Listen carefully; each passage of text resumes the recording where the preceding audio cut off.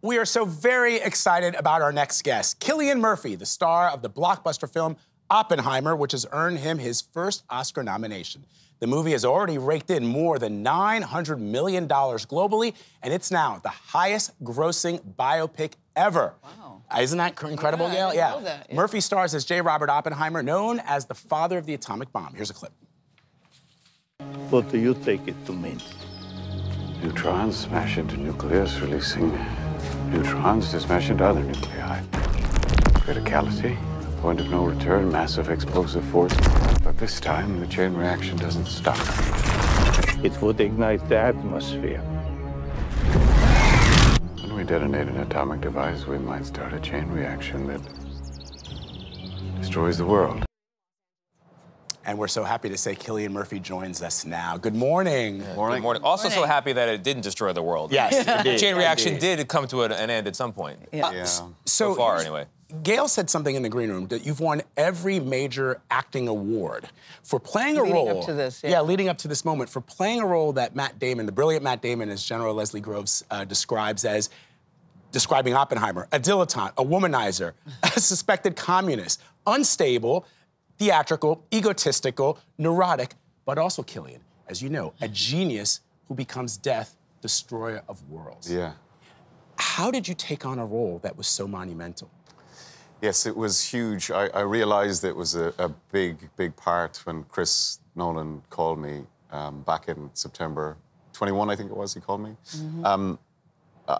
You know, I was aware of Oppenheimer. I was aware that he was the father of the atomic bomb, and I was aware of the Trinity test in 45, but everything that happened afterwards was kind of new to me, and that whole aspect of his life, and the hearing where he lost his security clearance and all of that, and how he kind of became, you know, vilified in American society, even though he had been the most famous scientist in the world. That was the kind of Promethean aspect of the story, I suppose. Yeah, so I knew it was a huge one, and I knew I had an awful lot of work to do as quickly as I could. But you took the role without having read the script. Yeah. But you said it was the most terrifying role you've ever taken.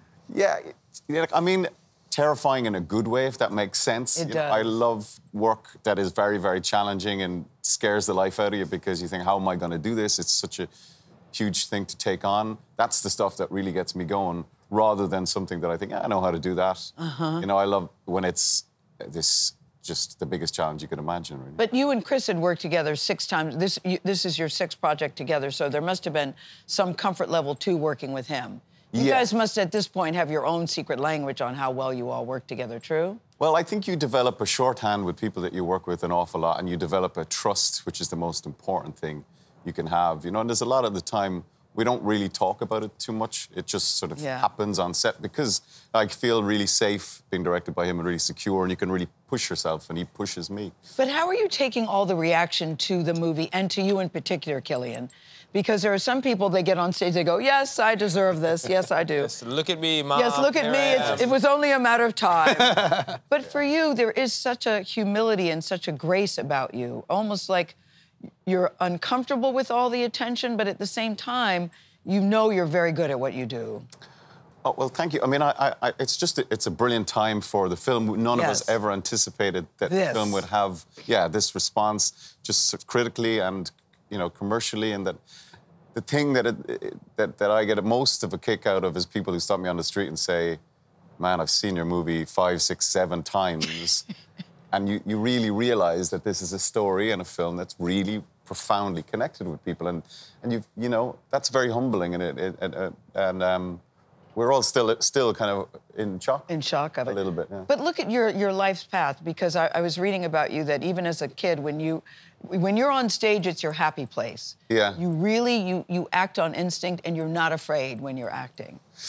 I was Tell always us about your process. Yeah. Well, I mean, I think some kids are like that. You know, I always loved getting up in front of the adults when we were kids and at the family gatherings and playing music and all of that stuff, and it felt really kind of natural to me. And I wouldn't say I'm the most outgoing, kind of gregarious person, but that... I wouldn't say that either about you, Mr. Murphy. Yes. But being on stage, I always loved. And first of all, it was music for me, and then it was theatre, and then eventually film. We're all focusing on the acting. They're all very high-minded. I'm less so. There's a scene where you climb a ladder in the movie, and the wind is going crazy, and obviously no one's got control over the wind. It's not a wind machine. Yeah. Was that scary? I mean, we're going to show a clip of it here. You know, the stunt director says it was harrowing for him. So. I mean, it wasn't so bad. Going up, coming down was the part I wasn't crazy about. You know, but we needed the wind to actually come up that day because that was historically what happened, and it just all blew up at that precise moment where we needed it. So you know, I was all tied up and everything, but it's still but that's what Chris does when he makes films. He puts the actor in the real environment as much as he possibly can, always. Let me ask you a question for the Peaky Blinders fans out there, of which I am one. Yeah. I know that you've said you don't want to give us, the fans, false hope. But if there was a compelling story to continue Tommy Shelby's story in a film, would you be open to doing that? I think you kind of answered the question. Because for you, it's about the story. It's always about the story. It's always about the script. We have an amazing scriptwriter, Stephen Knight, who's written all 36 hours of Peaky Blinders. And if he feels like there's more story for Tommy, then I'll be there, you know? Has playing this role, focusing on the creation of the atomic weapon, has it altered your awareness of the fact that while we're sitting here right now, we're told there are atomic weapons pointing at us and we're pointing them at somebody else? Yeah, for sure. And I think, you know, it seems to have ebbed and flowed since 45, you know, our consciousness or awareness of it. And I think it's coming back now again. But it's an awful lot for people to carry around in your head, isn't it? Yeah, really That's sort of like that there is that sword of Damocles kind of there 24/7. So people choose not to. We have an awful lot to be getting on within our lives and be trying to try to get through the day. Yeah. But what I like about this movie is that it's a piece of entertainment, but it is provocative. Yes, it does ask very questions. much so. Incredibly. And I like that in film. You know? I can't wait for Oscar night. Me too. Me too. We're cheering you on. Putting it out there. Ready. Cillian Murphy, Put it out there. Thank you very, very much. I'm sure many of you are curious. Is my beloved Daily Show going to change? Well, it might, subtly. And I know change can be painful, but from change comes growth. A moment for us is gone. Oh my gosh, that is Jon Stewart's first night as a host for The Daily Show on Comedy Central, as he says. Handsome young man, 25 years ago. So he went on to host the award-winning program, you know this, for 16 years, becoming one of the most influential voices on television. Wow. Stewart stepped away in 2015, right at the top of his game, and starting tonight, he's back at the anchor desk at The Daily Show on Mondays. We want to talk about why just Mondays. Through the 2024 election cycle. He will also serve as executive producer. Comedy Central, like CBS, we have to tell you, is part of Paramount Global, and we're very happy to say Jon Stewart is in the studio. Paramount Global, baby. Yes. Come on, who's got the tote bag? Yes, welcome back. Paramount Global tote bag. It's all in your green room, sir. Wait till you see the swag you're getting before you I thought it was called Viacom, but now it's, I guess, Oh, no, it's Paramount It's called Global. Paramount. It's Paramount I want to talk about your They're new... just billionaires moving us around on a Stratego board. Yeah, and now you're Paramount Global now. And you're now located at top of the Paramount Mountain, sir. Yes, you are. Right. I'm going to talk about that in just a sec. I want to know, you must have watched the Super Bowl. Your thoughts before we get into your new adventure.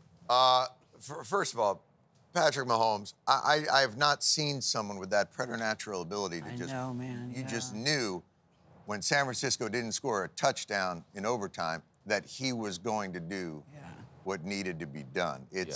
It's really remarkable to see a guy at that. I mean, people forget, I think he's only 28 years old. 28, yes. Which is... 3 seconds, John. 3 seconds left. 3 seconds left. Oh, for the field goal. Yeah. Driving it down. Get him into overtime. Yes. Yeah. Yes, 3 seconds I thought 3 seconds left, and I was like... Thank you very much. See you later. Interview. 3 seconds left. I was like, all right. Good luck today. This has been a lot of fun. Thanks for asking about the Super Bowl. Okay, but John, I'm wondering if you've missed us as much as we've missed you. Somebody writes about you, about Jon Stewart. Yes. Jon Stewart was a voice of reason in my generation. It's great to see him returning. There has been no better host of The Daily Show since he left. That's very kind. I've got some other comments that I've read, slightly less but effusive, but okay. what went into your thought process about I want to come back, and I only want to come back one night a week for now? Well, I very much wanted to have some kind of place to unload thoughts as we get into this election season. And I thought I was going to do it over at, they call it Apple TV Plus. Plus, yeah. It's a television enclave. Yes. Very small. Yeah. It's like living in Malibu. We've heard of it, yes. Yes. Right. But they decided that they felt that they didn't want me to say things that Okay. Okay, might so get me in trouble. so you So might you have say some things you want to say. Are that- you back because you're worried about what's happening in the country? Not at all. No, I'm delighted. You're totally fine. Everything's going beautifully. No, I just thought, who better to comment on this election than someone who truly understands two aging men past their prime. I mean, look at me, baby. Not so. I mean, this is where it's at. Yeah, interrupted by a third. Yeah. Fair to say you are hoping to have an influence on politics. I don't know about hoping to have an influence, but I'm hoping to have a catharsis and a way to comment on things and a way to express them that hopefully people will enjoy. But, you know, as far as influence, I mean, and you guys know this from doing this, I mean, just about everything that I wanted to happen over the 16 years that I was at The Daily Show did not happen. You know, if you were hoping for influence, and I think I've learned that post-Daily Show, like sort of kind of being lucky enough to watch, you know, activists, like as they move to the PACT Act and the Toxic Exposure Bill, like being able to observe that, that's having influence. You know, watching people do that. I liken television to, like, if you can occasionally provide air support to those on the ground who are actually doing the work. And so I don't view it as I really want to have an influence on this issue, election, things like that.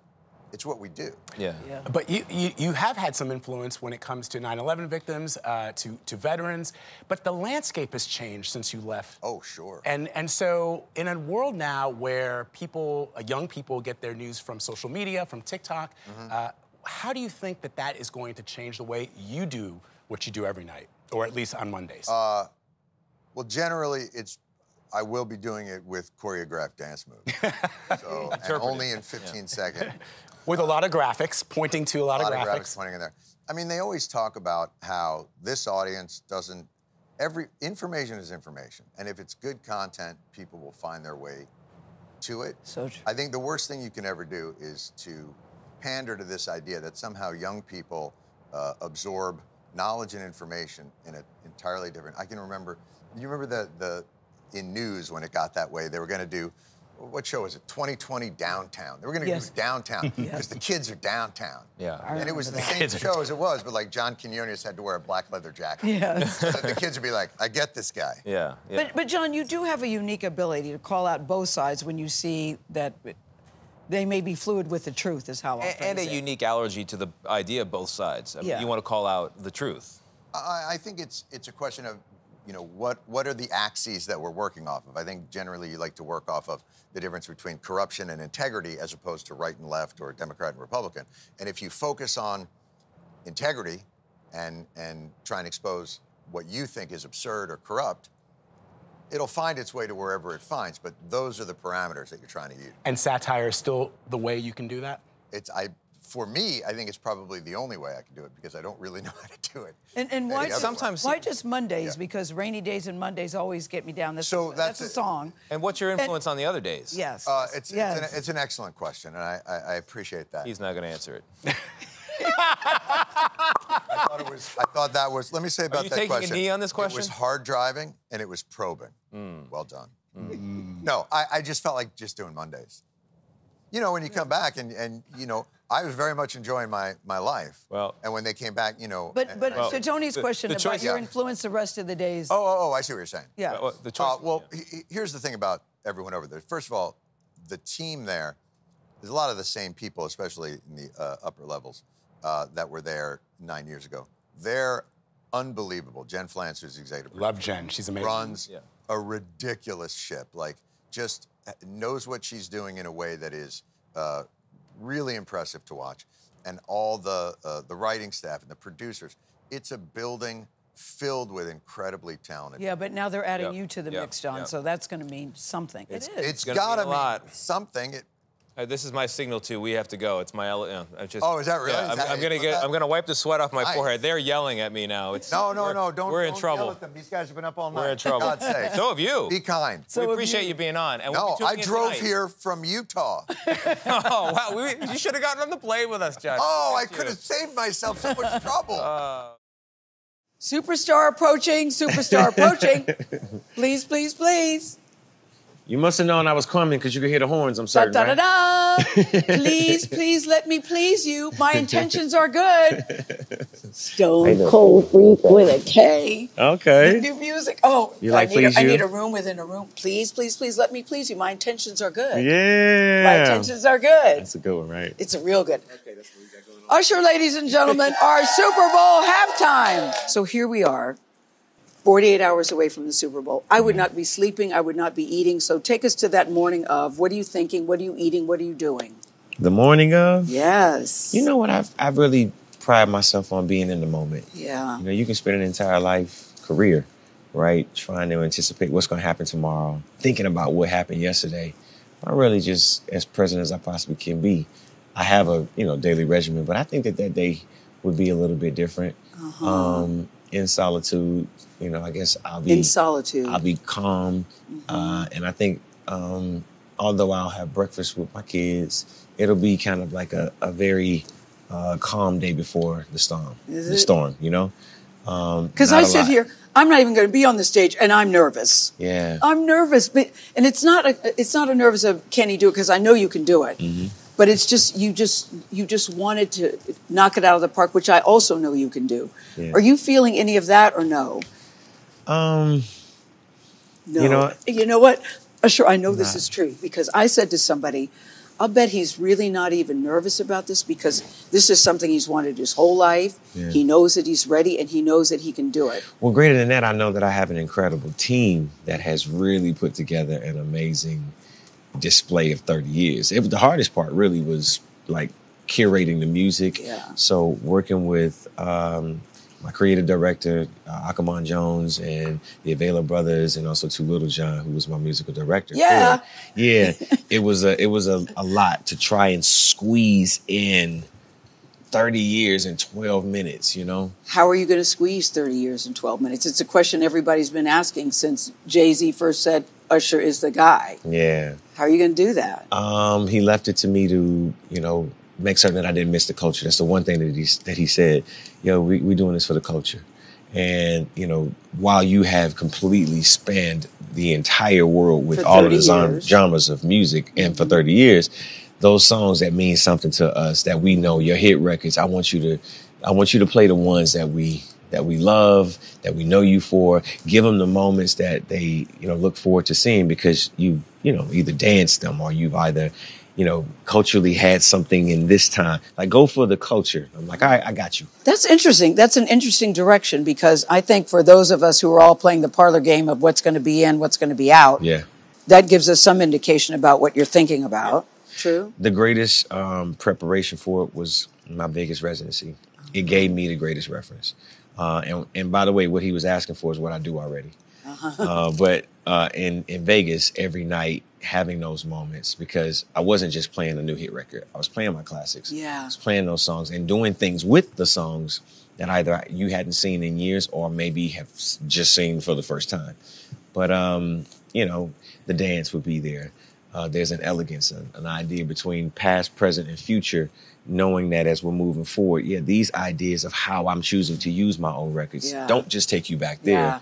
They bring you to a new idea. But skating, bringing culture from Atlanta to you're going to skate in the Super Bowl, Vegas. Right? Yeah, well, okay, I'm going to take that as a I'm yes. skating. Don't tell me. Yeah. Let's.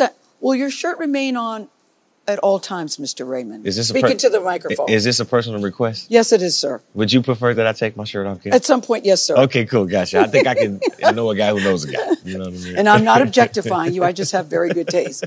Part of the fun of the Vegas residency was there was always a serenade moment. Yeah. How will you or can you serenade in a big stadium? You have to take the moment. Do you want to practice on me a serenade or just throwing it out there? I'm here to help you.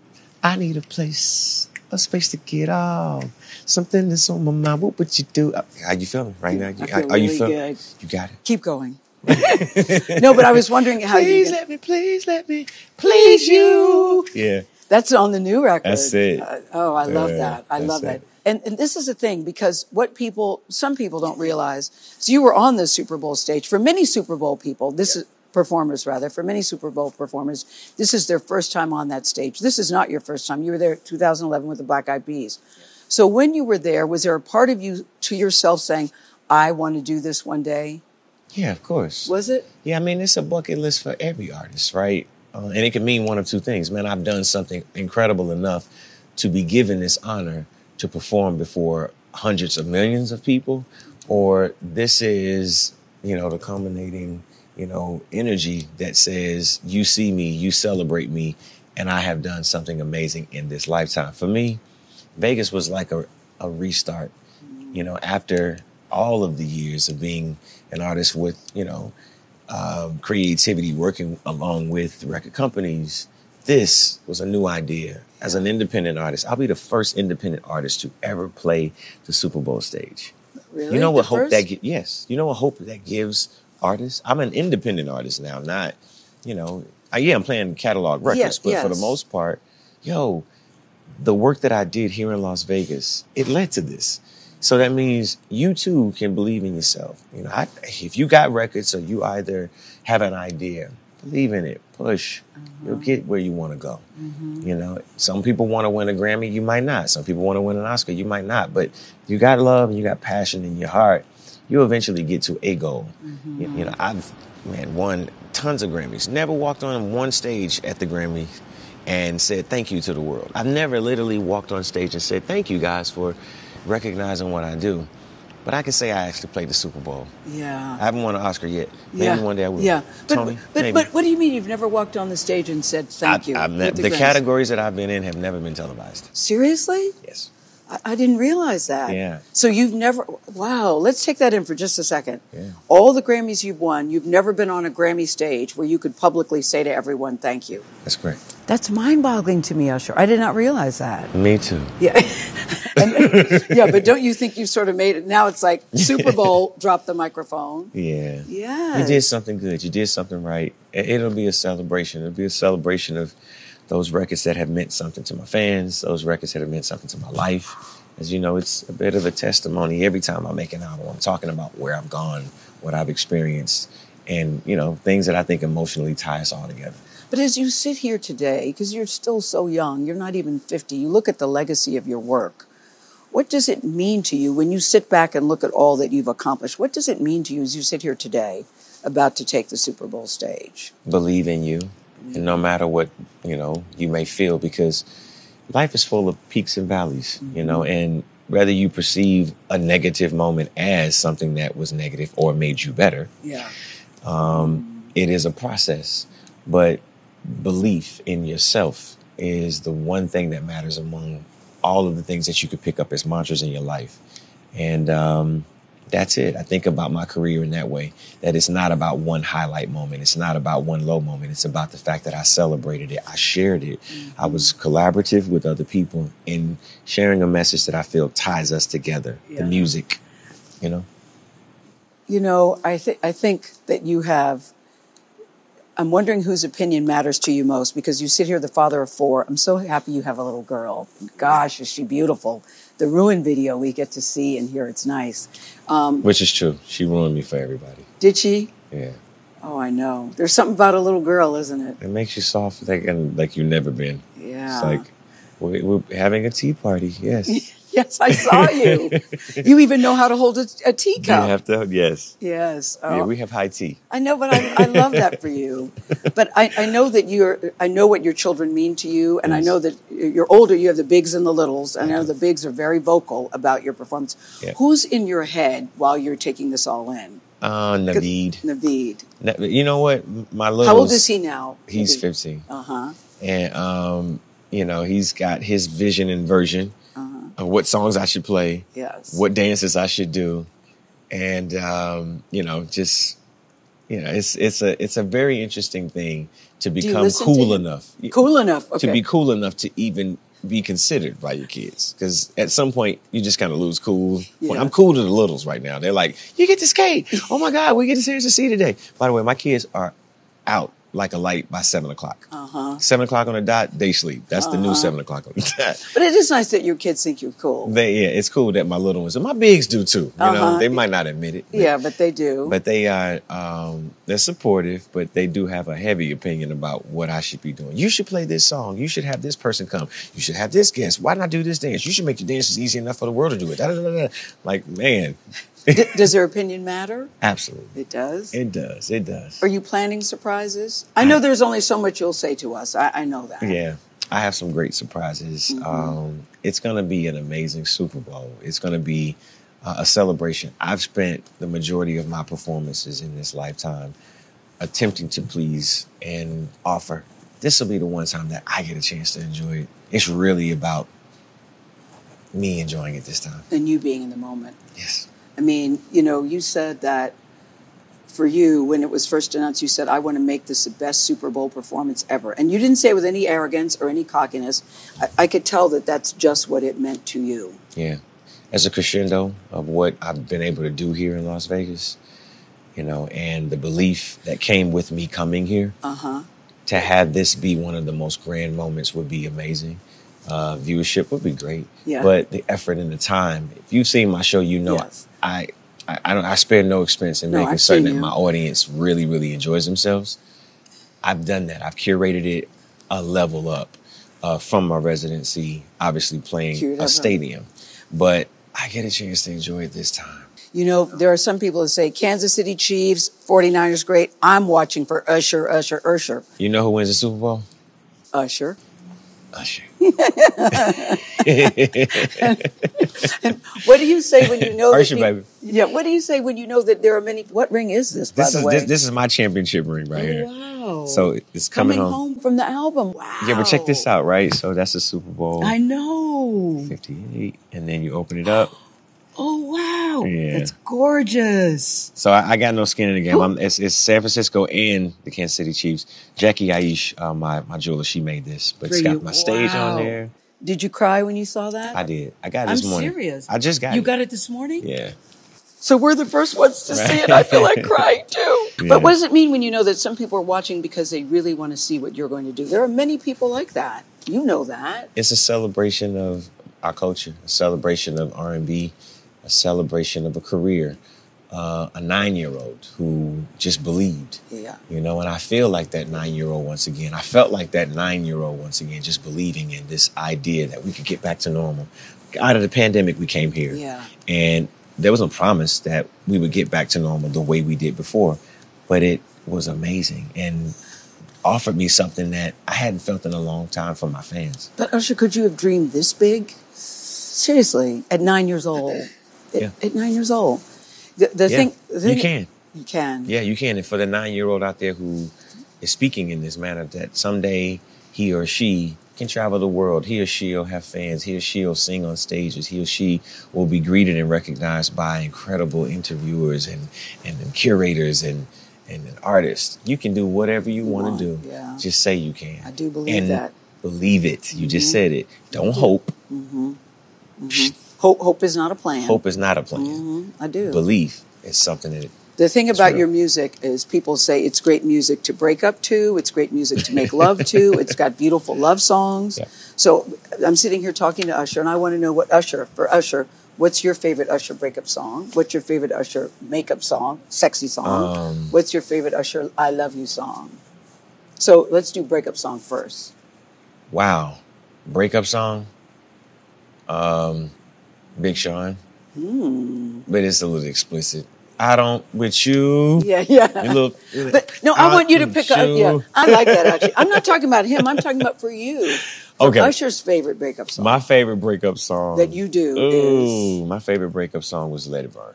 Let It Burn. Oh, Yeah. I was going to say Confessions because I. Well, that wasn't a breakup song. Well, they gonna be breaking up. Well, when your side chick got one on the way. When the side chick got one on the way, I mean, at least you confessing and she understands. She has to make a decision, right? Well, we know what her decision gonna be. Just like I like in the new album where you said, I'm in love with the girl on the side. We both know that it's wrong, but it feels so right. I mean, even the lyrics to that. Okay, Okay. Yes, I'm a professional and I love you. Okay, that's your favorite breakup song. Your favorite sexy song. Sexy time song. Favorite sexy time. Like, we're going to have a great time tonight. I mean, great. Oh. It's going to be good. I Am the Party. I Am the Party. Yeah. That's new coming out. I Am the Party is the ultimate record. Okay, and if you had to pick from your old catalog, what would it be? But I Am the Party is good. But if you had to pick from the old one. 2 dozen roses. Man. Do It to Me. Okay, good. Yeah. Trading Places, Do It to Me. Okay, that's good. Those are good ones. And your favorite Usher, I Really Love You song. You are my everything to me. You Are My Everything. I just love you so much. Your favorite when you love someone. It's a song called I Love You. That's on my new album. But, there's seductive songs and playful songs like Twerk It Out. I Love You. That's where it's about us not going out and just having a good time and doing the things that we want to do. Yeah. Matrimony. Okay. If there's a question of my love, you got it. That's good. It don't belong to anyone but you. That's good. If there's a question of my heart, you got it. That's good. Baby, don't worry because I got plans. This seems to be a good time to be Usher because Super Bowl, new music, going on tour. I'm an artist that you can get married to. I'm an artist that you can break up to. Yeah, there's a song for every experience that I've had. Yeah. You're welcome. Yeah, you're pretty good. That was pretty crafty. But see, but this seems to be a good time for you, really. Right. Let's start with Super Bowl, on tour, and new music.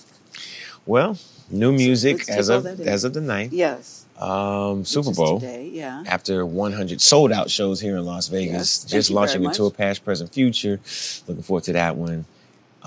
It's selling very, very well. Get your tickets early. So many people hit me like, yo, I'm like, hey, get your tickets right now. Don't wait till the last minute. But at this stage in your life, did you say, I want to kick it up? Because you're doing a lot is the point I'm making. The point was to bring what energy we've managed to conjure here in Las Vegas and now bring it to the rest of the world. Okay. A lot of new music, but this experience, I wanted to cover all bases. That's why I called it Past, Present, Future. And there's only a select few of artists who've had that long enough a career to be able to celebrate and also to still remain relevant in this time. Yes, relevant. Mission accomplished, Mr. Raymond. Boom, there you go. Bravo. Can we just walk over to the window? Okay. This is so cool. I think this is spectacular. You got to put it on a big finger. Put it on your middle finger. Here, could you put it on me? Yes. Can somebody take my picture? You don't have to get. Go ahead, get down on your knees. Go ahead. The answer is yes. That's so cool, it's right? gorgeous, though. Yeah. Wow. I would cry Everybody has too. their championship rings. This was something that we wanted to do. That was when you really did that to the camera, I just actually thought it was jewelry. Then I thought, is that the Super Bowl logo? Yeah. God, your jeweler did this? Yes. Wow, she's wonderful. She is. You push the U and it comes open. It's so cool, right? It's beyond. Oh man. Yeah. She's good too. Yeah. That's the stage. I So know what it is. We just want to walk over to the window. Let's go. Damn, I'm so psyched for you. I can't even tell you. But here we stand. Yes. Look at this. Yes. I know. Let's just Regent take Stadium. a moment. Yes. I think that we have to savor the moments. Maybe this 45th, headed to 46th year, has helped me understand savoring more. Because I'm always working, I'm always focused, I'm always planning on the next thing. But this is a time where it's not about meeting the requirements this is just about enjoying the return, coming home and being like celebrating the homecoming of all of the work that I've done in my life. That right there is my belief. That right there is that 9-year-old who saw an audience before it was there. That is that 9-year-old that had belief that one day the time that he was putting into building a career could become the one that I have now. So. And if you had to say 3 words on how you want the audience to feel about your show or what you feel about the show, 3 words, what would that be to talk about your show? 3 words, past, present, future. Bravo. I mean, your mom, your people must be over the moon. Yeah. And your children. Yeah. It's gonna be a celebration. It really is. I'm gonna try my hardest not to break down and cry on the stage. Just one of those moments, really. But if you do, that's okay too. Yeah. I'm sort of thinking with the emotion that you have, how could you not? Yeah. Because the audience is so excited and so many people want this for you, you know? Yeah. They want it for you. So many people have prayed and been patient and supportive and, you know, and also to contribute it. Like, I didn't do this by myself. No, I know. You know, years and years of work, determination and dedication is why I have this moment. But you know? what we know, Usher, is that hard work doesn't scare you. And with this ring, I thee wed. Does it go here? No, here. There you go. Wow, it's spectacular. Thank you. I know you have a busy day. What are you going to be doing for the next couple of days? Preparation. Relaxing? Are you still rehearsing? Yeah, we're still rehearsing. We have one more rehearsal. Inside where we do the everything building. with wardrobe and everything. Do you want to say initials of the surprise guests? No, Gayle, no. Nah, I'm gonna keep you in suspense. I think so. From the moment it was announced, honestly, I just thought he's so at peace and so calm. Even though you said at first it was hard to believe when Jay made the call, but when you take it in, you were so. Zayn and I were talking about that the other night at Clive's party. That he's so ready. I believe in the idea of manifestation and affirmations. Right? The moment that I heard, I'll tell you this now because I have it. The moment I heard that they were entertaining the Super Bowl coming to Vegas, I was like, I'm not leaving. I'm staying. I'm giving him no choice.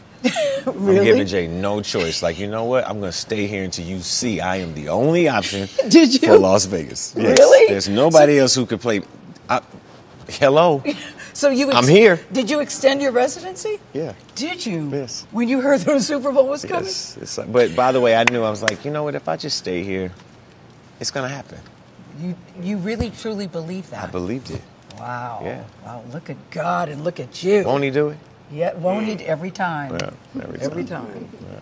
Could you manifest a nice guy for Gayle? You got any friends, any cousins? You're looking amazing these days. Thanks. Thanks. I definitely. But you were at such a good place in your life, both personally and professionally, because you've been through all sorts of stuff. But you're here in 2024.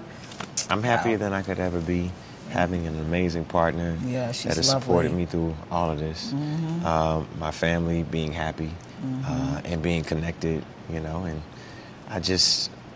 I'm at a place where I'm at peace. I'm happy. We are so lucky. You are too. Why? Because our next guest is the extremely funny actress and comedian. Jenny Slate is in the house today. She's starring in her second stand-up special out this week. It's called Jenny Slate, Seasoned Professional. I love that title. Slate hilariously talks about giving birth to her favorite daughter, Ida, why she was, quote, brave for love, and her relationship with her therapist. Here's a look. I love my therapist, and I know you're not allowed to say that, but I love her. I love her. I love her. I love her. And I actually find that at this point to be the hardest part of therapy. That, like, when the session is over, you're not allowed to be like, okay, bye-bye, I love you. Okay, bye-bye, I love you. Jenny Slate is back in the house. Jenny, it's so good to see you. Well, thanks for having me back. I know you hit on so many notes that are very relatable. I love what you were when you took us through the birth of your daughter, Ida. And you were very sharing in that moment. Yeah. But you also say, can you imagine if men had to deliver babies through their penises? Yeah. The story that we'd be telling, like, hey, did you hear the story about Sam? But it's hilarious the way you do it. Thank you. I'm glad. It's definitely meant to be. Yes. Mission accomplished. Yeah, but it's also really good to be able to, even within comedy, just like gently put down some of your observations that might not be like that you thought of first, you know, like going into a comedy set, like, am I really gonna do this, my entire birth story? But it turned out that I really enjoyed it. And it's very funny. Yeah. And you also, the title, I like, Seasoned Professional. You said you went to a hypnotist. Yeah. True? You really did. Yeah. And the hypnotist said you were a seasoned professional. Yeah. What does that mean to you? What did that mean to her telling you that? I think that what it meant, and by the way, that's like the only thing that really got implanted in my psyche. Everything else, because I went for stage fright. I was gonna say, why did you go? Yeah. I went for stage fright. Unfortunately, I won, I guess, or whatever. Like, I pushed through the hypnosis and continued to have stage fright. But he implanted this one thing that's like, you know how to do this, you know how to do your job. And before I go on stage, I find myself saying, I'm a seasoned professional. Even though I still have self-doubt and all of that, this is my version of what it means for me to be a full-fledged professional. And I'm happy that it's this complex. I'm pretty proud of it at this point. It's hard to imagine that you having stage fright. Yes, You're so commanding on stage, and you work through so many different registers and voices, and it's really nimble. I mean, it's very funny. Also, I love the story about wanting to confess love to your now husband when you're just starting to date and knowing it's going to be too much. Totally. And that chill people don't really exist. That was me, by the way, in my relationship. The roles were reversed. How does that story develop into a whole bit? I mean, did you just start telling it on stage and open mics, or you just knew it was funny in the moment? Like, what's your process like? I think first it starts in conversation with my friends, and I'm like, what do I really want them to know about my life and how I'm doing and how can I be honest about it? But, you know, when you're like out to dinner with your friends, you want to be usually entertaining, I think, you know, you have a good personality. And then it's like, I enjoyed that. This is interesting to me. There's an edge to it because it's personal, so that's kind of like the fuel for me. And then I'll start to improvise on stage with it. And eventually it becomes more formed, but not so formed that I'm sick of talking about it. Yeah. But your whole thing was being brave for love. Yeah. Didn't you like that? Yeah. I like how you framed that, being brave for love. What did you mean, being brave for love? I think it takes a lot of courage to participate in any sort of love. Self-love, romantic love, true love of your ambition or your career or whatever. You have to look at what scares you. You can't just like push your fears aside and plow through. I think to really love means to completely know and understand. We were talking during the break about your daughter, Ida, and how much you love being a mom. Yeah. How would you like her to look back at this period of the body of work that you've done, Marcel Lachelle, all that? What do you think that she would say? I hope she looks back on it however she wants to. That's up to her, but I hope that she sees me as a person who was confident enough to continue to express myself, even though I do not really identify with a sense of perfection. I more hope that she sees me as someone who tried my best to be truly alive. Well, are you aware that Vlad is a new dad? Kenny, are you aware Vlad is a new dad? Yes. Yeah, so the two of you can Yeah, really we were talking. That's why I was asking about, you know, a lot of things that are coming my way. Yeah, both of us are technically asleep right now. That's the whole thing. But you've got a great thing coming up, a Colleen Hoover book. You're going to be starring with Blake Lively. Yes, Go, that's Jenny. true. Yeah, I'm really excited. Which one of her books? She's very... It ends with us. It ends with us. Yeah. Huge hit. And I'm just excited to bring it to life for all the fans. It's a big thing. So yeah. It is. I'm excited for you, Jenny Slate. Cheering you on always. And the book Ida's as mom. well. Congratulations. Back to talk about the book. I will. Thank you. Don't act like you don't. Well, let's talk about let's talk about the stand-up. Jenny Slate. Five-time NBA All-Star forward for the Boston Celtics, Jayson Tatum is here, and he's going to join us to talk about a very big announcement first on CBS Mornings. SoFi, the new official banking partner of the NBA, is unveiling a partnership with Tatum's foundation. It will make a multi-year commitment of more than $1 million to help low-income, single-parent families create generational wealth, which is much needed. Jayson Tatum joins us now. What's up, man? How you doing? I'm doing good. Thanks for having me. Of course. This is a personal issue and something that means a little bit more to you than the average guy just partnering with someone. What do you hope to achieve with this generational wealth fund from SoFi? What I hope to achieve, right, like you said, it's organic to myself. And being able to partner with SoFi on something that we are both passionate about, right, growing up in St. Louis in a single-parent household, understanding how valuable this would have been to me and my mother. So being able to achieve generational wealth for myself and then change the community and change the places I came from with that. For those that don't know, how did you grow up? Did your mom have everything she needed? Did she have all the resources? Did you have a silver spoon even though she was a single parent, or did you have moments of struggle? So my mom, my best friend, I'm the biggest mama's boy. Still, your Till this day. I like that. That's beautiful. I think so, too. Yeah, I grew up in a single-parent household. My mom was 19 when she had me, living check to check. So, you know, financial literacy or learning about a savings account, you know, we never had those conversations because there was no saving. We were just trying to make ends meet from week to week. So understanding that she sacrificed everything that she had to put me in a position to achieve my dream and to create generational wealth for myself and for her and for my son later down the road. And now just wanting to extend that branch to the community and change lives where I grew up. I know you were such a cute little boy. We saw pictures of you and your mom, and now you're a father to Deuce, who's 6 years old. Jayson Tatum Jr. Deuce, you call him. So he's growing up very differently than you grew up. So what are the lessons that you are passing on to him? What do you want him to know that you didn't know? Yeah. Right, and I think as a parent, you want your child to grow up in a better situation than you do. You want to provide a better life. And you can do that. Absolutely. Yeah. While he's 6, it might be too early to have those conversations. We will have those conversations eventually, how to respect money and, how dad worked for these things, right?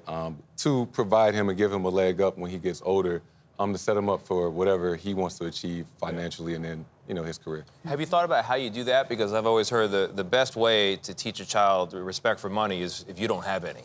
I mean, that's the only way to realize the value of a dollar is when that dollar is not there to be spent. You've got all the dollars in the world at this point compared to where you were as a kid.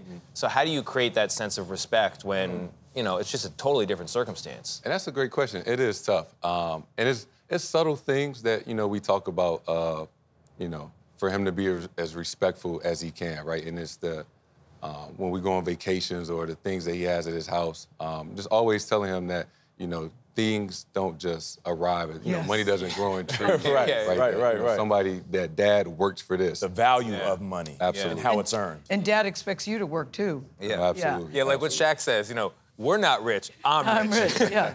NBA All-Star Weekend coming up. That's right. I can't wait. How does it feel to be an All-Star, one of the best in the business? It's not something I take for granted. I've been blessed to be an All-Star for 5 years now. I've been able to go to All-Star Weekend every single year.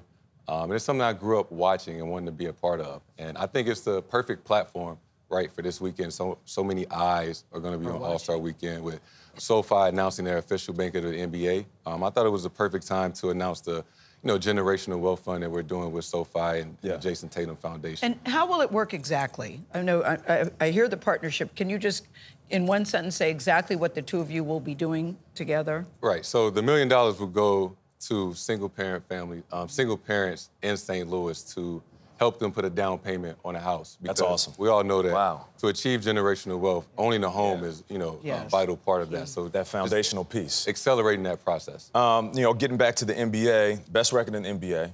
You guys are dominant each year. It's always the close but no cigar so far. NBA greats have always had opinions on your squad, Charles Barkley being one of them. Yes. And he has talked about how this team isn't mentally tough enough. When OGs talk, we listen. That's what athletes do. How do you feel when you hear people criticizing your squad saying, listen, they'll get close, but they're never going to win the finals? And you want Gayle to take a message back to Mr. Barkley. Yeah, because she worked. Her co-worker. Yes, but does Charles know what he's talking about here, Jayson? I mean, you have to give them the respect, right? Those are the guys that paved the way for the younger players like myself. I hear a but coming. You don't always have to agree, Yeah. But you have, in a sense, respect it because of the work that they put in. And I understand that in the times that we're in, you can't win it. Nobody can win a championship until you do it. So nobody's going to give us the credit until we actually do it. And that's fine. We don't necessarily pay attention to the outside noise. There's a group of us in that locker room that, go to war with each other every day. And we're up for the challenge. Yeah. Listen, man, you're one of the best in the business, one of the best leaders, not just on your team, but in the NBA. And I love what you're doing off the court right now. Keep doing your thing, man. Thank you for joining us. Can we say one of the best dressed? Yeah, one of the best dressed, too. I had to come correct today. Yeah, looking good, man. You always do. Nothing can stop her. She's all the way up. That's actor Camila Mendes. We could say that about her. She's known for her performances in movies and TV shows. You've seen her, Riverdale, Do Revenge, and Dangerous Lies. Now, Mendes is starring in the romantic comedy. It's called Upgraded. She plays Anna, an ambitious intern, we like that, in the art world, trying to impress her very demanding and not so nice boss. In this clip, Anna gets upgraded to first class on a work trip to London when she meets, of course, a handsome stranger, and then she tells a little bitty white lie. I work for an auction house here in the city, and our London branch has called in the director of the New York office to save the day. The director? Mm-hmm. Wow, that's impressive. Yeah, I guess. Forgive me for this. You seem a bit young to be the director. What? Do you get that a lot? Yeah. Yeah, actually, I do. Well, it's probably because I'm like the youngest director in company history. Yep, sister girl, double down. Now, congratulations, executive producer and movie star of the movie. Thank you so much. So you read the script and you thought, I got to play her. Why? Because this little white lie really does spiral out of control. Yes. I mean, I was an intern once for a talent agency, so in some ways I can relate. But also, I wanted to play her because I just find her to be so ambitious and passionate about her work, and I feel the same way about acting, so. What?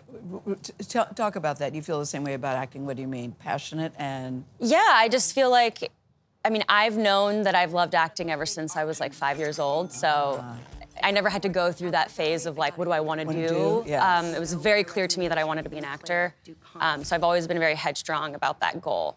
There's a great line in the movie where it says, chance moments can change the course of your life, which is what happened to Anna in that movie. Yeah. Do you relate to that, too? Because there seemed to be a lot of chance moments after chance moments and how she handles the success that she's going to get on this job. Yeah, I definitely relate to that. I think chance moments happen all the time that change the course of my life, and this movie is a big example of that. Let's talk about rom-coms. I'm a big rom-com fan. too, I love. We all are. I love rom-coms. It's an art form, and not everyone pulls it off. You have. Upgraded is fantastic. Thank you. And as a fan of the genre, were you going into it a fan of the genre? Was a rom-com a thing you wanted? 100%. And I think there's like, you know, people always love to talk about rom-coms from the 90s, and people are very nostalgic towards that. So anytime I do a rom-com, I'm really trying to hone in on what was so magical about rom-coms in the past.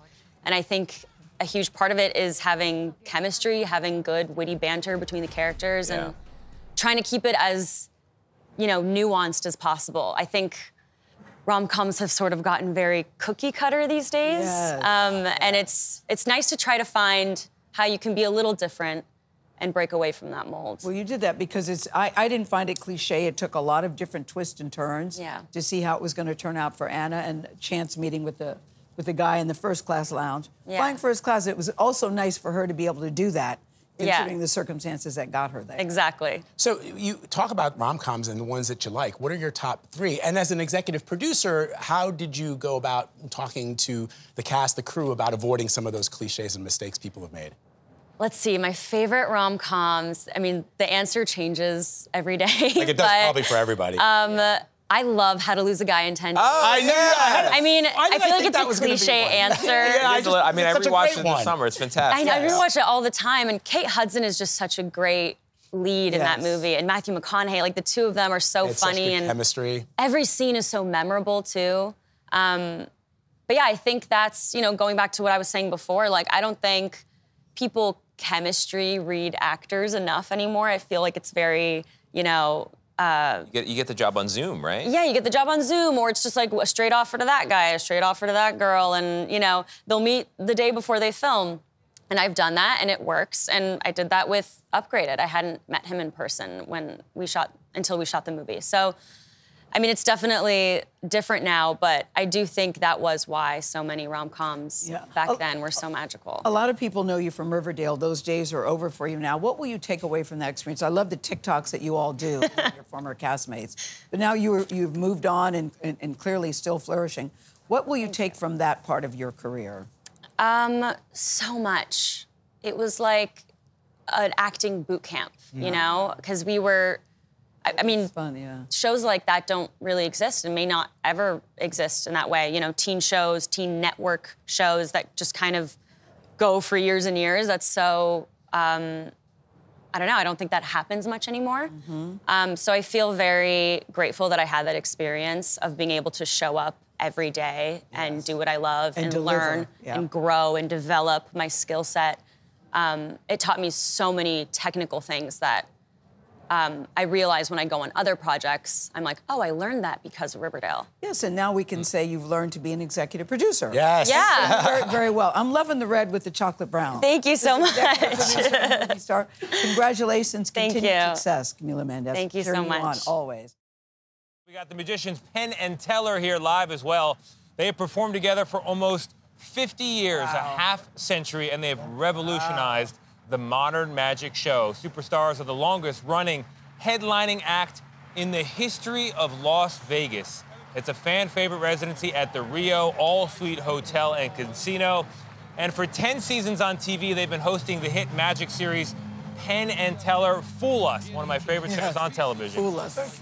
Penn, Gillette, and Teller, good morning to both of you. Good morning. It's a real honor to meet you, honestly. I'm so happy you're here. So nice really appreciate it. Now, last night, Nate and I were in an extreme high rollers poker game, and I took home the pot, which included an NFL Super Bowl ring. I'm proud of you, Tony. The real deal. I'm proud of you, man. I know when to hold them. I know when to fold them. Have you ever held one of those Super Bowl rings? Not until that victory. This is from last year's Super Bowl. Yep, that's a real one. That's a real one. I'm going to hand it to you. And, you know, we got to see these because we just did a USO tour with Vince Wilfork.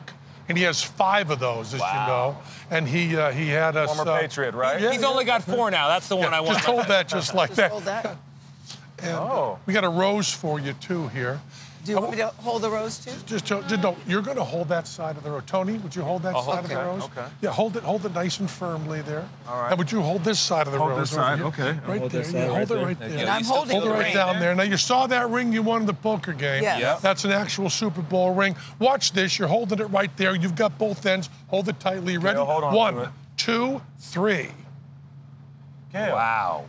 And as you can see, the ring is right there on the rose. You were holding that And side I was all holding time, it the is that whole right? time. And you were holding that, and you were holding the ring. Yes. And there it is right there. And that is indeed your Super Bowl ring. Right Okay, that's good, guys. and you can keep the rose. I don't believe I don't know how keep you the did. ring. I turned was into a hold- child when it comes to I was magic. holding it the whole time. I'm The trying whole I'm time. trying to maintain my professional. I love magic, and I love you Thanks so much, guys. man. So you guys blew our minds already. I don't even know what to do moving forward. Huge fans, huge fans. So, what is the secret to success between the two of you? I know, Teller, you don't tell much, you don't talk. It's part of the act. Yeah.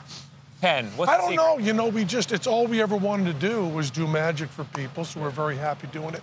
We also like to write new stuff. And, How do you come up with new tricks? Oh, we just brute force. We just sit in a room till we get an idea. You know? But you said you wanted to make it intellectually and emotionally fun.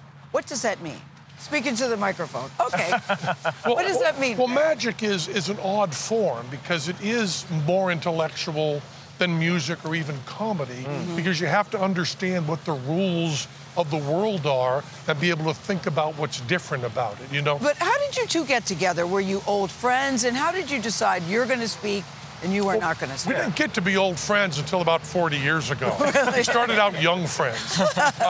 We met through a mutual friend. Teller was a high school Latin teacher in Trenton, New Jersey. Okay. And I was shout out to Jersey. Yeah. street juggler. And you were? A street juggler. Okay. Yeah. And my choices were essentially work with Penn and Teller or go to prison. I had no other skills at all. And we started doing shows together. Now, Teller was already working silently.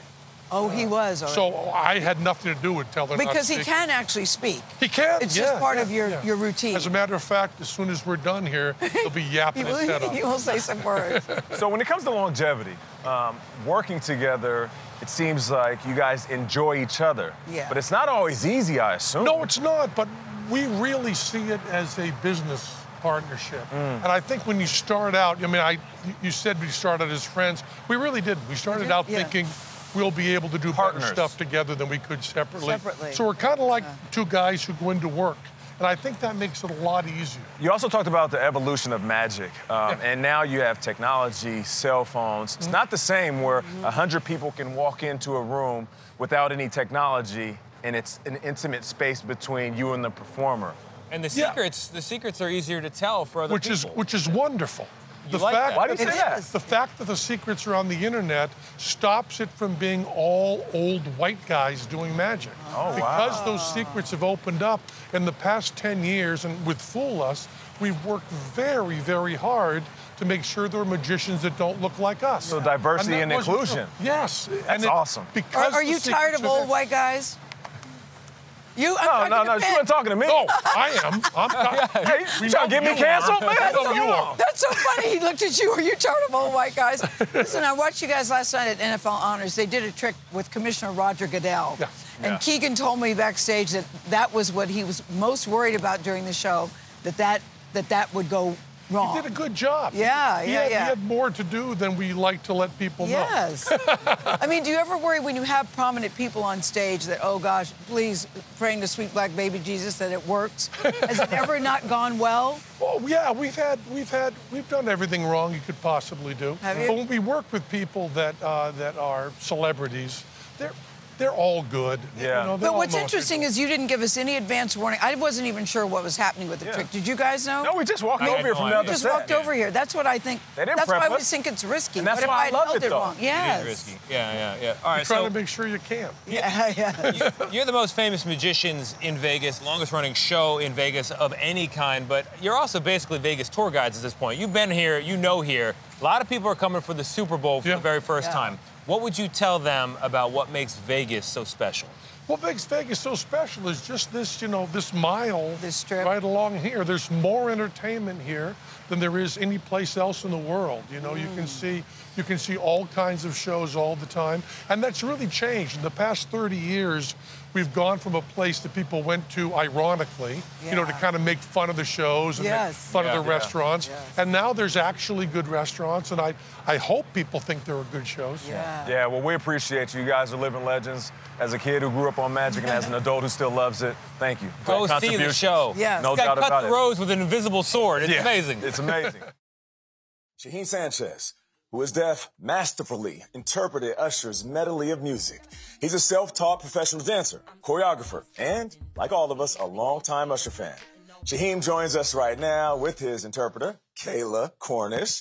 Good morning. How are you guys doing? Well, thank you for joining us. Now, I want to start with you, Shaheem. You are a longtime Usher fan, like we all are. What did this opportunity mean to you? This opportunity to me, it was lit, honestly, because before I actually taught Usher sign language before. So he actually learned really fast. So this was an amazing opportunity to actually meet again with him, to meet with him at the halftime show to perform with him. So, I mean, we weren't expecting that, but it was a dope experience for me. Nice. So he's a fast learner. Hopefully I can learn fast, too, because I want to learn as well. Now, you've been doing choreography for 10 years.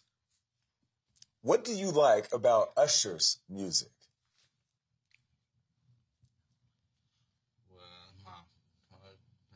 Well, my first favorite thing about Usher is his song Climax, actually. Yeah, it's fire. That's always my favorite song to sign, so I've always signed that song. Then maybe other signs like You Make Me Wanna. I mean, there's a lot of different songs. But I'm actually more of an R&B soul type of guy when I'm dancing and performing, so those are my favorite types of Usher songs. I like that. You know, the Super Bowl stage is one of the biggest stages in the world. What do you hope that last night's performance does for the deaf community?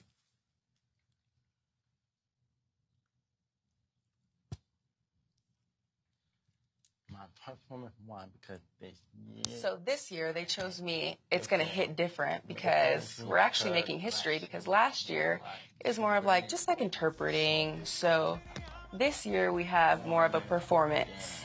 There's dancing and signing, breaking that into one to show that it's a show, not just me interpreting. So that was different. I'm a deaf performer, not a deaf interpreter. I mean, I've never seen that before. When deaf people were looking at me like, dang, wow, I've never seen that before. I've never seen it before. And we need more deaf people like this to perform for us. So the concept of, you know, this halftime show bringing both worlds together. Yeah. So, for example, we have Usher and we have her, right? So we used Angel as her to show her, or as Alicia Keys. Yeah.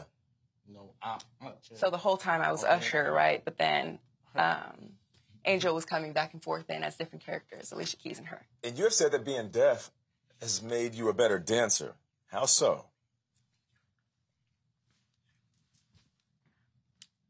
Me being deaf made me a better dancer.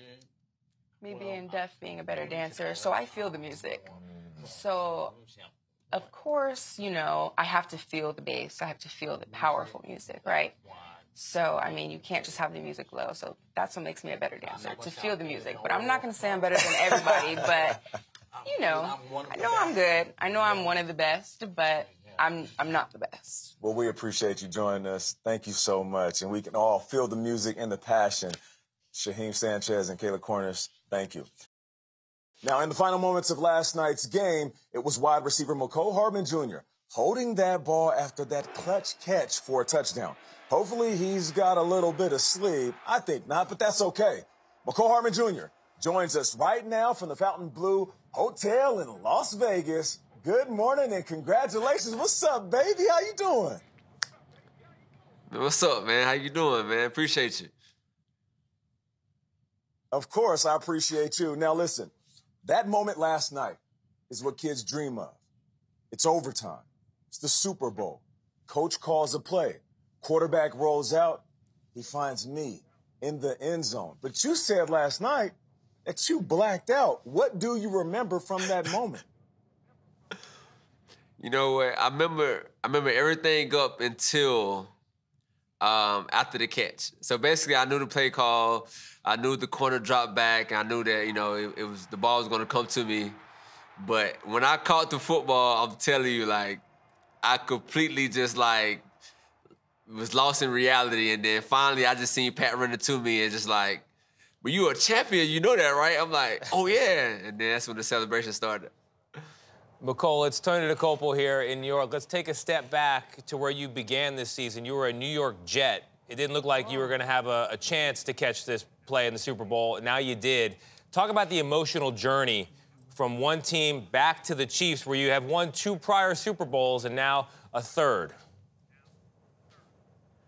Yeah, that was a crazy journey, man. Definitely a roller coaster up and down. Being with the Jets, you know, definitely, you know, had different visions there. And things went how they went there, and but just happy that, you know, the Chiefs were, you know, thought of me just to, you know, bringing me back and were traded to get me back, and that's a testament to Veach, and now we're here winning the Super Bowl. So I guess, you know, everything happened like it's supposed to.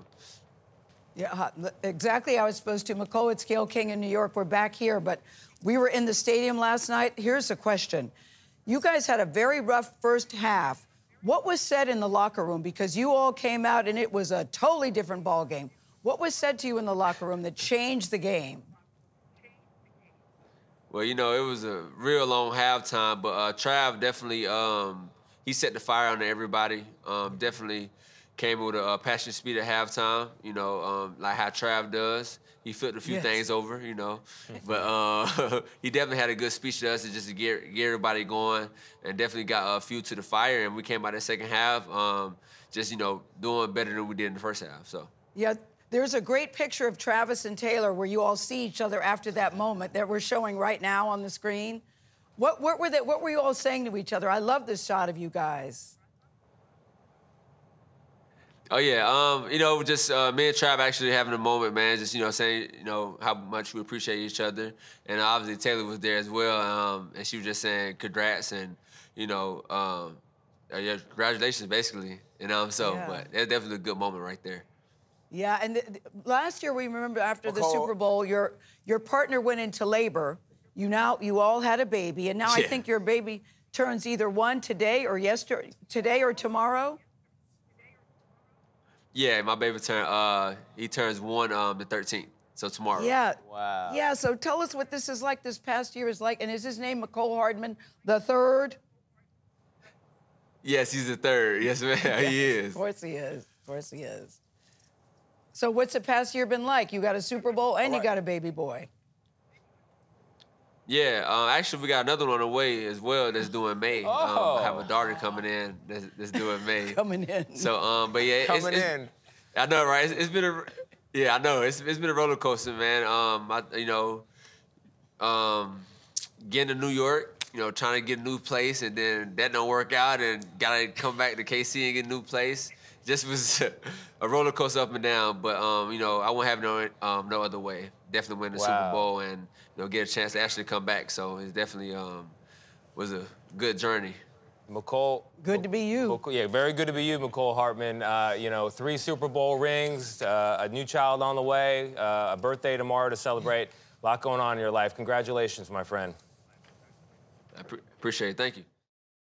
The Nashville-based musician won her first Grammy, thank you very much, Best American Roots performance for her song Eve Was Black. But the celebration soon turned to controversy in her home state. How come? During a routine legislative session, 2 separate resolutions were put forward in the Tennessee House to honor Russell and fellow home state band that would be Paramore for each winning Grammys. But House Republicans blocked the resolution to honor Russell while allowing the resolution for Paramore to pass. What's up with that? Paramore's lead singer, that's Haley Williams, called the move, quote, blatant racism.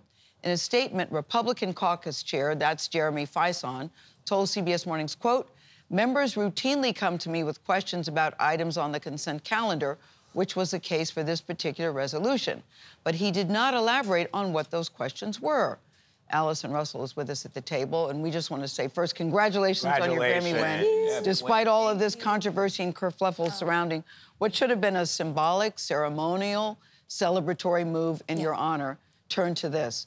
So when you first heard about it, where were you and what did you think? I was actually on an airplane. I missed hearing about it till I landed. I was on an airplane coming back from Montreal, Quebec, where I was part of one of the oldest, longest-running shows in Quebec called Tout le monde en parle. And I was so excited that I'd been on the show, that Céline Dion had been on. And yes. Coming home to Nashville to my daughter, and I got off the plane and my phone started blowing up.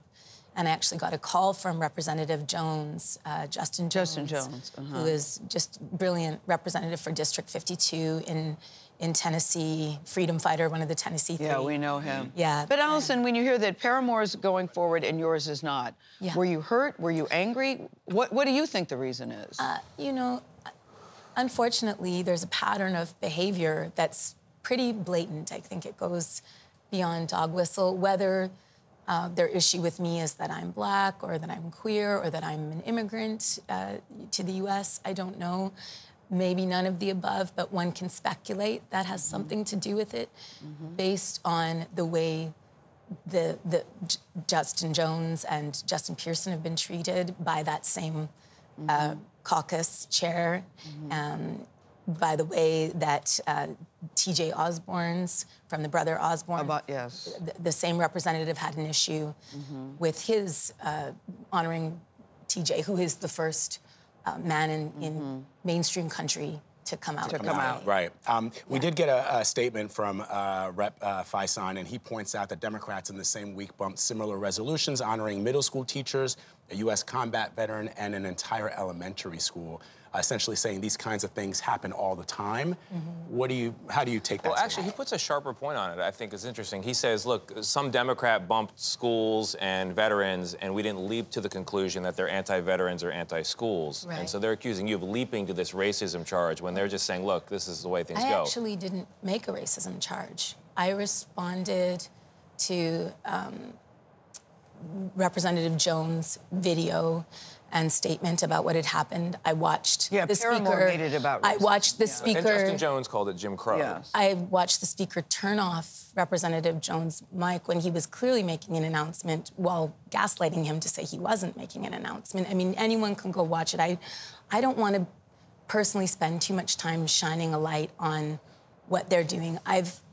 The reality is that they have been because they have a so-called supermajority, which I want to point out isn't actually a supermajority. We have less than 32% of our population showing up to vote. We are 49th in the country in terms of voter turnout. So it's not a supermajority, it's that we need to motivate and encourage and empower the voters in Tennessee to show up at the polls. Can we celebrate your Grammy win? Yeah, because that's what we'll talk about your music. Yes. Yes. Okay. What that felt like for you, your first Grammy, and by the way, you were on stage with Joni Mitchell, drop the microphone, but talk about that first Grammy win, what that meant to you. It was incredibly uplifting and shocking. Shocking? Yes, I did not, never in a million years did I think I would hear my name called and my song Eve Was Black honored in that way. And it honors my whole circle of collaborators, the whole Rainbow Coalition.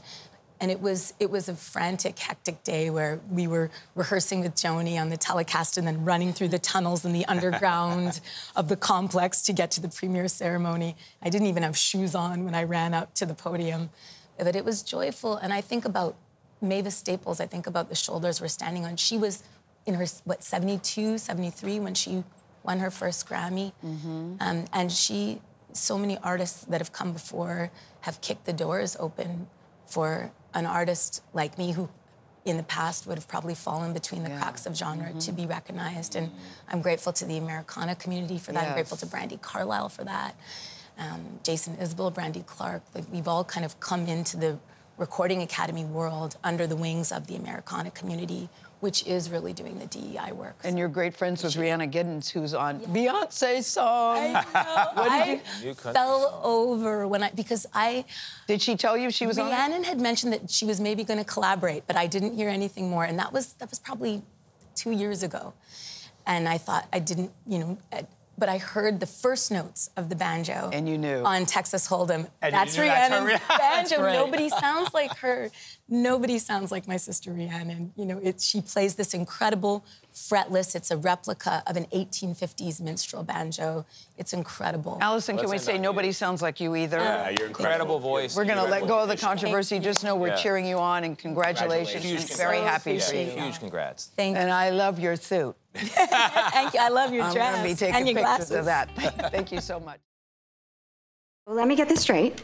It allows for hearsay as long as a murder is established. And a murder is established here because there's a hearsay statement that establishes it. I mean, tell me when the snake actually devours its tail, okay? I just love her. That's actress Carrie Preston in the hit series The Good Wife. She won an Emmy, by the way, for playing the quirky, unconventional lawyer Elsbeth Tassioni. Preston is reprising her role in the new CBS spinoff series Elsbeth. It's so good. She's taking on a new job as an investigator with the NYPD. In this clip, she questions a popular theater director, is he popular, who she suspects could be involved in the death of a student. Wow. Are all these your students? Many of them, yes. I think she was in Wicked. I only know because I have the cast album. I play it all the time. How may I help you, Miss Tassioni? Well, the police are looking for who Olivia was dating. What deodorant do you use? What? It's just that we found Old Irish deodorant in Olivia's medicine cabinet. And her parents said Olivia didn't use Old Irish. So we're looking for a murderer who smells like Old Irish.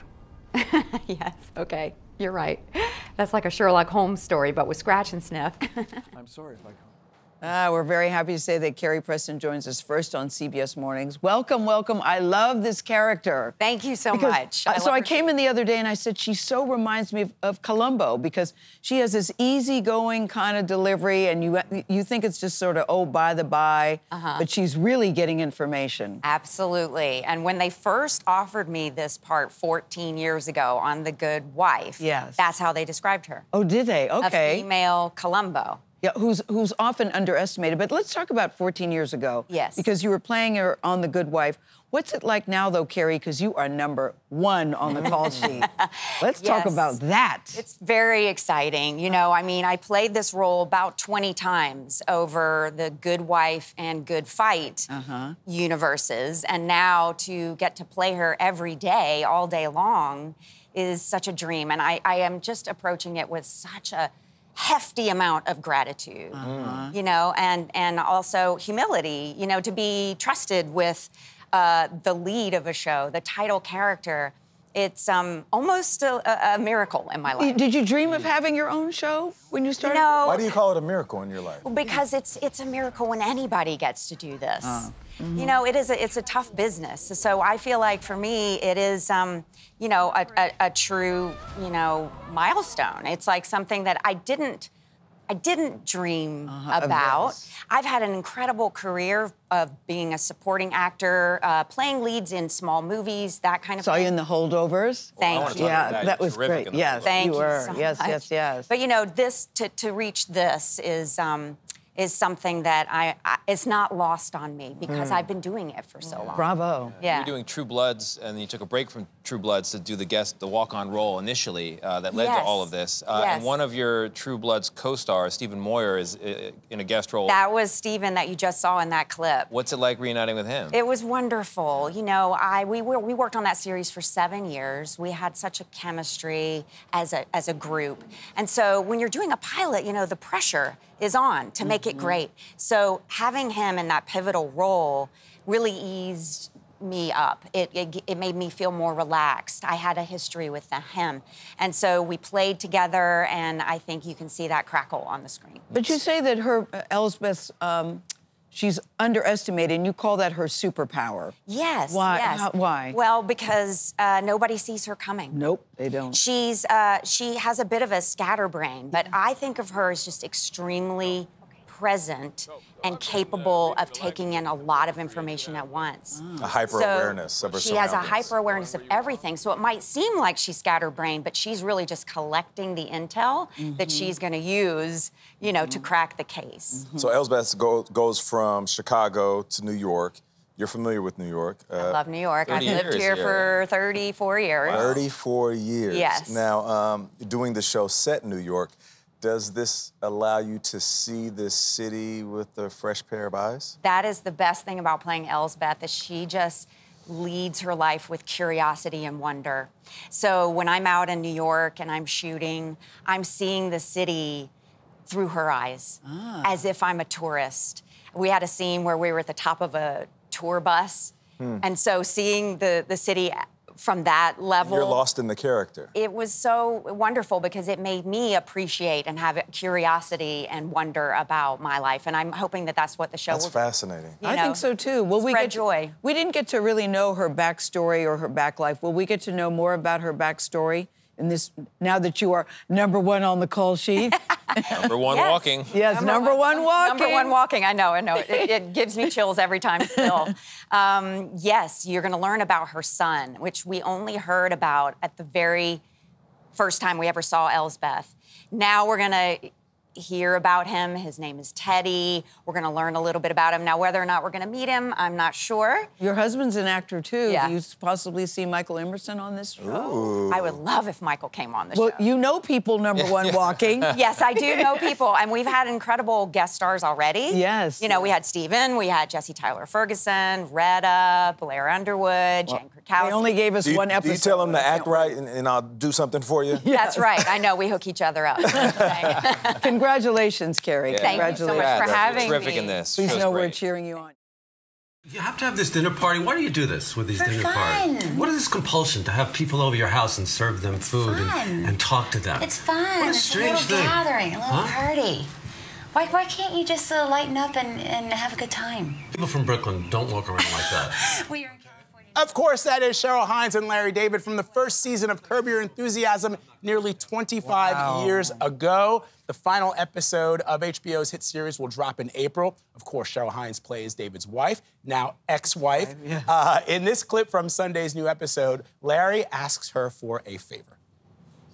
So they renovated the temple, and they have this plaza, and they were selling these bricks for charity, and Hobie Turner wrote something very defamatory about me, and it's there for everyone to see. It says, Larry David is disrespectful to women. Come on, Cheryl, I'm not disrespectful. I love women. Who loves women more than me? I love having sex with them. I love talking to them. I'm a champion of women. Being a champion to women is Well, it means I'm saying that you attracted to love- women. I like them. Okay, there's a difference. Okay. So I'd like to refute his brick by having somebody who I know write something nice about me. On the brick? Yes, I was married to Larry David for many years, and he's a veritable champion of women. Something like that, right next to it. They'll read his first, they'll read yours second. You buy a brick. I don't think so. Why not? It doesn't feel right. What is this material? Yes. So, her expression. So good. Cheryl, So yes. good. Cheryl Hines is with us first Yes. on CBS Mornings. Good morning. Good morning. So that scene, right? You were saying something to me in the green room, which is that we know the show is improvised. Yeah. It's ending now. Those moments where Larry comes in and he describes something to you, you're reacting in real time to that because it's all improvised. Yes, it's all improvised. Like, give us an idea about how it works. Improvise how, like, what instructions do you get? So that scene, they might say, Larry's gonna come in and ask Cheryl for a favor. And you don't know, what the favor No, I is. don't know what the favor is. Okay. So then I Isn't sit that down crazy, and Gayle? I'm listening, and it's like, okay, that doesn't. That's So you could go any direction. You could Yeah. say he is a champion of Yes. women, or Oh, right, I could. Yes. I could, yeah. But yeah, so you just, and there's no rehearsals, usually when you're shooting a TV show, everybody has a script and they rehearse for the camera crew but for Curb, there are no rehearsals. And even if the camera crew needs to see where we're going to be sitting or standing, we'll just speak gibberish. We'll be like, peas and carrots, peas and carrots. But what's it like, though, Cheryl, working like that where you don't know what the next line's going to be and you have to react in real time? I would think that would have you on your toes all of the time. Well, yeah, you're definitely on your toes. Yeah. But it's so, I don't know, it's easy. It's easy because you can't even imagine that people survive. All you have to do is listen. Yes. You know, and respond. And know who your character is and who he is and who the other Yeah, we all know who he is. We know who he is. That's what makes the show so good. Are you ready for it tonight? Because I watched again on Sunday. I've watched from the very beginning. It's Me too. interesting to see the old thing. I've watched every episode of every season. And when Sam Kulak, our producer, said, "Do you want the screeners?" I'm like, "No," because I'm already caught up. Are you ready for it to end? I think for a lot of us, it's like, no, we're not ready. Even though he took a break in the middle. Yeah, I'm not really ready. I'm not ready. Wow. Although, I mean, that being said, I feel so fortunate that we've come this far. And there was a season when I got a call from Larry saying, good news and bad news. Good news is we're going to do another season, and the bad news is you're not going to be in it. Oh. So it's like, well, that's really more bad news. Where's the good news again? But so I have had years of not being in it, or the show wasn't shooting. So it's hard. It's hard. Yeah. I'm gonna miss it. But I've also had years where I missed it. So it's like it sort of comes and goes in my life. One of the season 6 episode, the TiVo guy, which is one of my favorite episodes of the season, where Larry is arguing with the TiVo guy and Cheryl's in a plane and she thinks the plane's about to crash. So she calls Larry to, get some, final words, some comfort, and Larry hangs up on her because he's dealing with the TiVo guy. That was based on a true story. Wait, what? So I told Larry this story. I said, I have a friend who was in a plane. The landing gear wasn't working. And they started circling to dump fuel because they were expecting a crash landing. And everybody called home because they were like, this is not looking good. And she called home to her husband, and he said, I gotta go. I've been waiting for this technician all day. And she said, no, I just wanna, listen, we're going down. I want to tell you I love you. He's like, I got to call you back. I'm going to have to call you back. And she was so furious at her husband.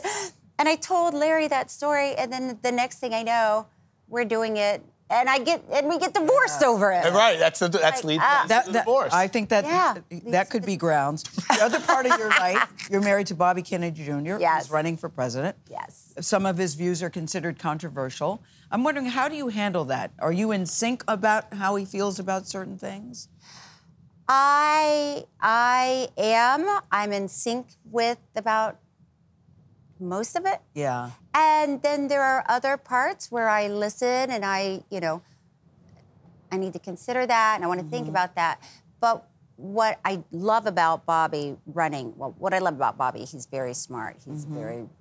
and you're campaigning, Cheryl. You're out there campaigning. I get out there. Every once in a while and meet the people who I love. We were just talking about this. Yeah, I do too. Love the people. The great thing about Bobby and his campaign is he's really bringing Republicans, Democrats, independents together, and they're all in one space. Like thousands and thousands of different people that are there to listen and not fight with each other, but to find out what they have in common with each other, which I love.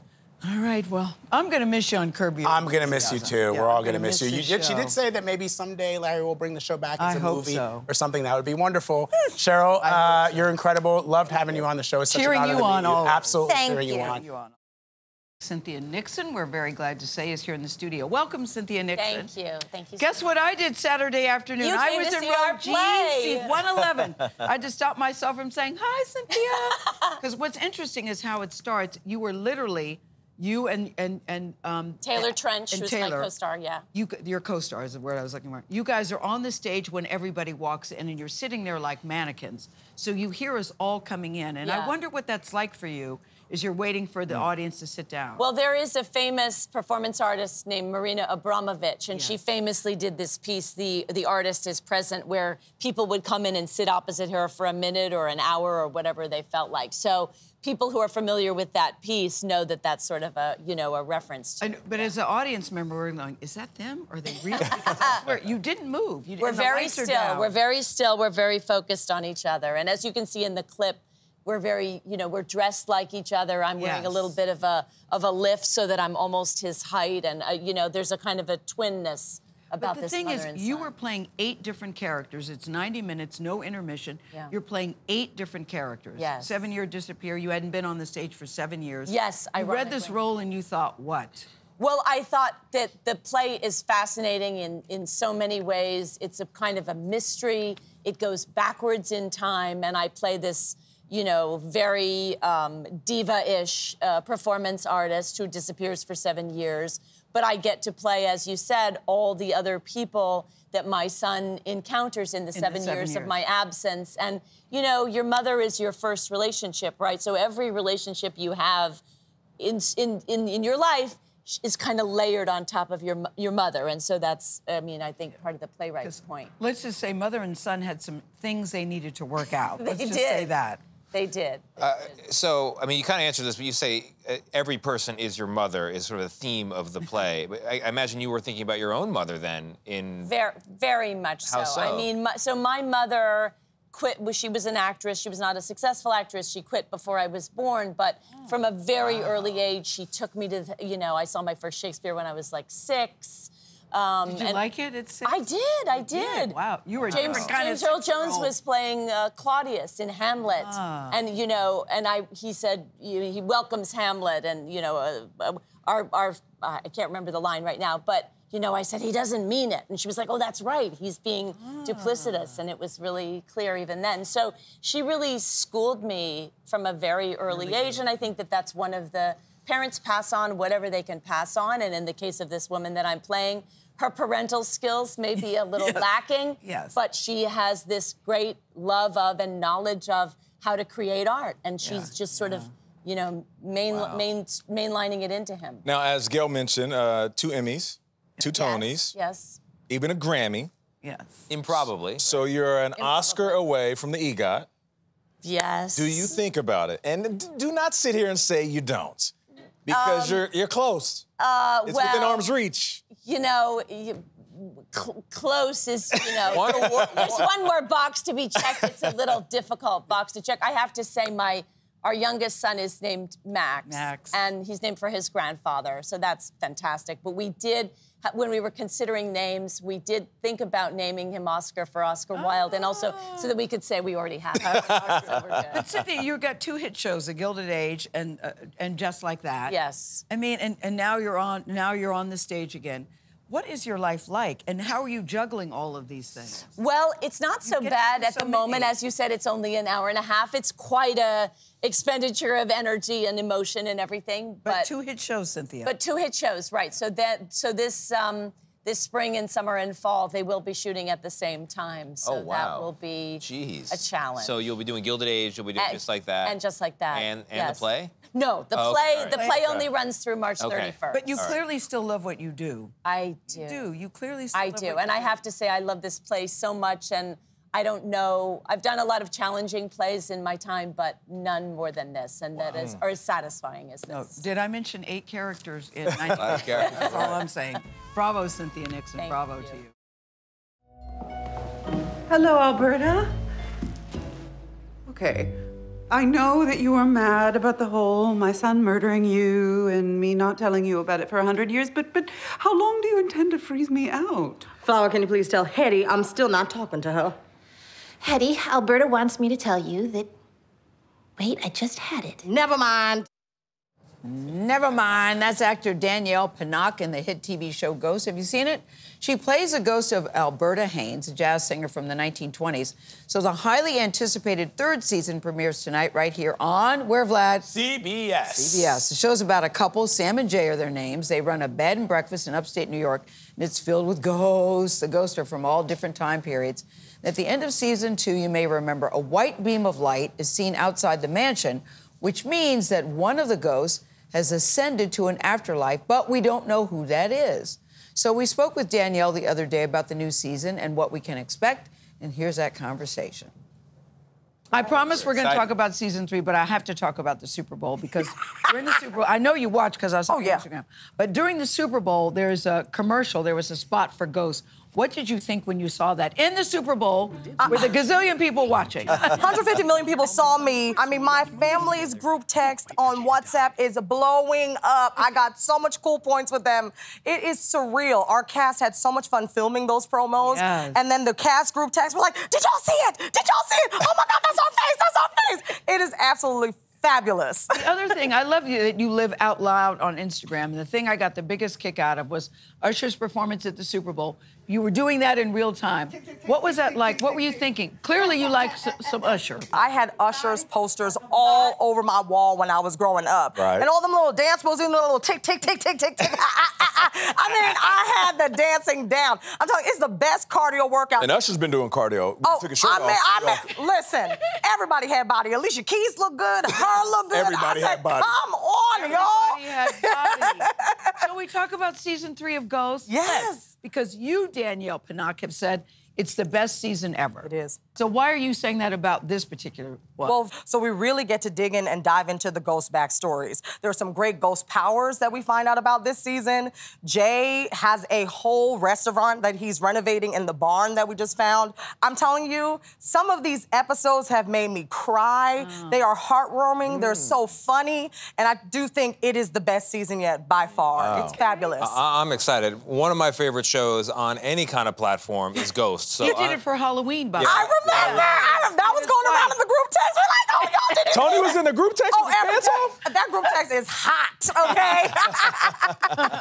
So I love it. And there were cliffhangers to end season 2, multiple ones. One of them, your character finds out, Alberta finds out that Hetty, her friend on the show, another ghost, her son was your murderer. So the relationship is fractured. Oh, well, you know, the thing is, these women have been living together for hundreds of years. Yeah. And so, as, you know, heartbreaking as it was for Alberta, I hope that they will find some resolution. Now, you've said that playing Alberta has given you confidence. Yes. How so? She is so brave and so brassy and I'm so proud of her because now we're in Black History Month, but she is an icon of Black history if you really think about it. She would have been with the Ma Rainey's and the Bessie Smiths. And for me, I am a homebody through and through. You know what I mean? I wear my pajamas. All this glam is usually not me. So for Alberta, she's in her crushed velvet. She loves the applause, and that has also helped me with my confidence as well, too, just playing this character and being like, you know what? Maybe I am cute, you know? Maybe I am doing good here. You know, you were telling me before we went on camera, when I went to see you guys backstage, that you were happier than you've ever been. Yes. I assume that your husband, Jack, plays a role in that. Yes. Shout out to Jack. Shout out to Jack. Yes. You're always on TikTok. You have a thing where you're teaching Jack how to dance. Yes. Can he dance? You know, there's a rumor that says white men can't dance. Can he dance? Well, you know what? I'm going to say that we're working on it. We got him on the 1 and 2. There's a 3 in there that pops in sometimes, but we're working on it, Ms. Gayle. We're working but he's on a dialect coach. He is. So in addition to a personal relationship, he's helped you professionally, too, but which so I many think is dialects. lovely. This dialect on Ghost, I had a one-woman show called Body Courage where I interviewed over 350 people worldwide about how they felt about their bodies. And that ranged from a Northern Irish priest to a little girl on the south side of Chicago that was struggling with her weight and so many others. And he was integral in that entire process. I did it for 5 years. Alberta wears one outfit. All the ghosts just have one outfit. Yes. They're whatever they died in, they are wearing. Yes. You've got your evening wear on. Yes. That can get a little tiring, though, after 100 years or so. Well, I'm telling you, it is a glorious costume, crushed velvet. It looks fabulous on camera. Yeah. It does get a little hot, especially in the summertime. But I'm going to tell you, we did do a little costume switch up. The audiences won't see this, but y'all, this season, I got a new girdle, and it is fabulous. It is fabulous. I can breathe. I can dance. And, I was like, this was was the best change I could have in season 3. So yeah, Well, please- the girdle is new. Please help a brother out and send me that. Always need a good harness. Thank you, Danielle. We are so happy for your success. Crazy. We are so happy. You know it's the truth, though. We are so happy for your success, Thank you really. so much. Yeah, we Cheering are. you on always. Thank you for so having me. much. Thank you. This week's studies are all about relationships, specifically romantic relationships. Everybody wants one, especially me. I thought I was in one until he told me that his gifts were just Amazon packages because he's my mailman. All right. I can tell when somebody's playing hard to get. That's comedian and actress Dulce Sloan, who has been a correspondent at The Daily Show since 2017. She's also part of a Netflix comedy special, an animated TV series, and host of a comedy game show. And now she's releasing a book of personal essays. It's called Hello, Friends, Stories of Dating, Destiny, and Day Jobs. Like the alliteration. I love that. Welcome. Good morning. Hello, good morning. Morning. Good morning. So you wanted to title the book, Don't Call It a Memoir, I'm Only 39, which is hilarious. And then the publisher was like, no. You can't call a book something that it's not. And I was like, but it's funny. And they're like, that's cute. Pick another name. Yeah. So I'm always saying, hello, friends. And so they're like, well, let's just call it that because it sounds fun, it's friendly, and it's inviting as opposed to, hey, don't call this book that. I'm not as old as you think I am. From the very first page, I love the dedication to herself. Me too. Because you always That's what I wonder was about thinking. those dedications. I dedicate it to my wife and my kids. And you're like, this book is dedicated, and you have it in capital. Me. Yes! Because you didn't think you could do a book, you said. No, a book is hard. Like, that's like, and this isn't like a thin book. Like, this is a whole book. That's a whole book. And I don't know if you've ever seen a whole book, but you got to put words in those. Yes. And they want like a lot of them. I didn't count them. That's not my job. But what I will say is that you have to fill it up so they'll pay you. And so it was difficult because I was thinking about I had to go over my whole life and all of my 39 years at the time, 40 years. No one knows that I'm 40 because, you know. But you were very candid in this book. Yes. I want to riff off of the soundbite we played about dating. Yes. Because you take us through your dating history, and the guys have names: the mechanic, the UPS man, Dummy. the dummy, Baby Shook. I think I've met all of these people, by the way. You're welcome. Yes. So you have to get the book to see the stories. But you said, when I meet somebody, I want the man to come fully fixed because you have no time to train or to fix. No, it's like you want. There's so many times, like as you're dating, you're getting older. It's like, it's potential. He has potential. Someone has to be fully potenched. I can't.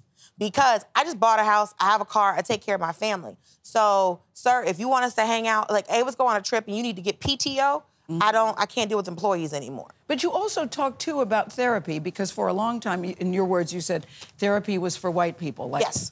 Like dogs kissing them on the mouth or people talking back to their parents. Absolutely. That's just not something that black people do. No. But you decided that when you went to therapy, it did prove to be game-changing and life-changing for you in a good way. It did because, one, I didn't know that it was making a real difference until my friends started noticing. Because they said you need to talk better, nicer to yourself. Yes. You were not doing. I had two of my friends say to me one time that lived in completely different parts of the country that said to me, if someone spoke to me the way that I speak to myself, they would fight them. So I was like, okay, well, don't fight me. But so I had to combat that because I'm very hard on myself and a lot of people aren't. So it was me holding myself to a certain standard, not speaking to myself in a kind way. And so when I started going to therapy, I learned about boundaries, which who knew? Oh, man, y'all made a mistake telling me about boundaries. Y'all are really messed up. How you know? You idiot. Oh, why would you tell somebody like me about boundaries? Oh, you gave me too much power. Your mom is such a huge part of the book and a part of your life. I love the story about posting. You got a 9 in a class, and then and as a grade, and your mom posted it on the refrigerator. Just talking about the support that she's given you from the very beginning. Well, it was a 9 out of 100. Out of 100, yeah. Right. Y'all laughed about it. Right, because it was like, I brought it home because the teacher was like, you have to get this signed. And I was like, I got a 9. She said, out of a 10. I said, no, out of 100. And both of us were like, well, why didn't she just give you a 0? Because the woman was like, well, I wanted, the credit for you showing your work. And I was like, but the work was wrong. What? Yes, that's me and her. She got us matching outfits. Nice. That's when she got me a billboard in El Monte for my birthday. Nice.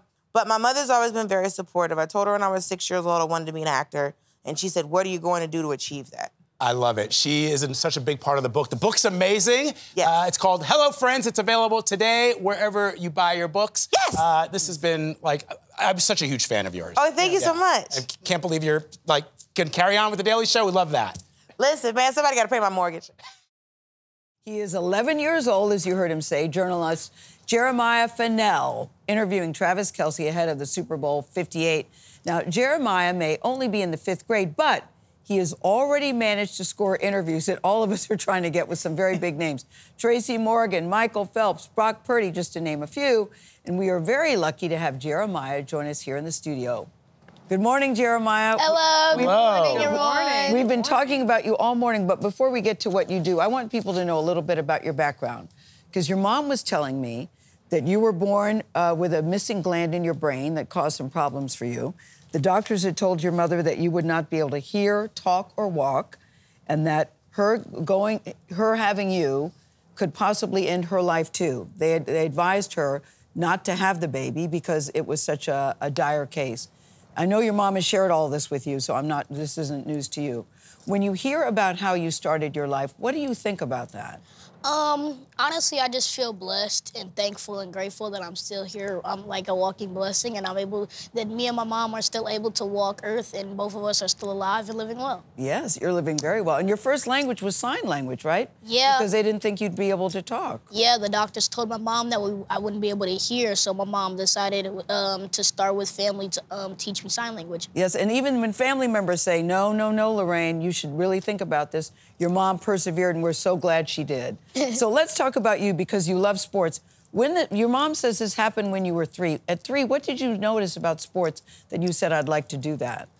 I just remember sitting on my bed watching a Raiders game, and I think seeing all the rowdy fans and seeing the players enjoy the game, I think that made me love it at such an early age, and I think ever since I couldn't stop loving this sport. Because you can't play sports yourself, you were told. I played contact sports. No, I didn't play contact sports. I played sports, but I couldn't play contact sports. So I could play like tennis, but I couldn't play football. Yeah. So I did play flag football, which doesn't count. I played basketball. It doesn't count. Yes, it counts. I played basketball, and then I played t-ball. So I played those. But then after I played those, the doctor said, even though we said he can't play contact sports, he just shouldn't play sports. Sports at all. So yeah, after that, I decided to go into journalism instead, because those are the 2 things that I was like very interested to. Yeah, and you've developed those talents. That's exactly right. Yes. You're so poised and so cool and laid back. Is it overwhelming because of the amount of attention that you're getting now?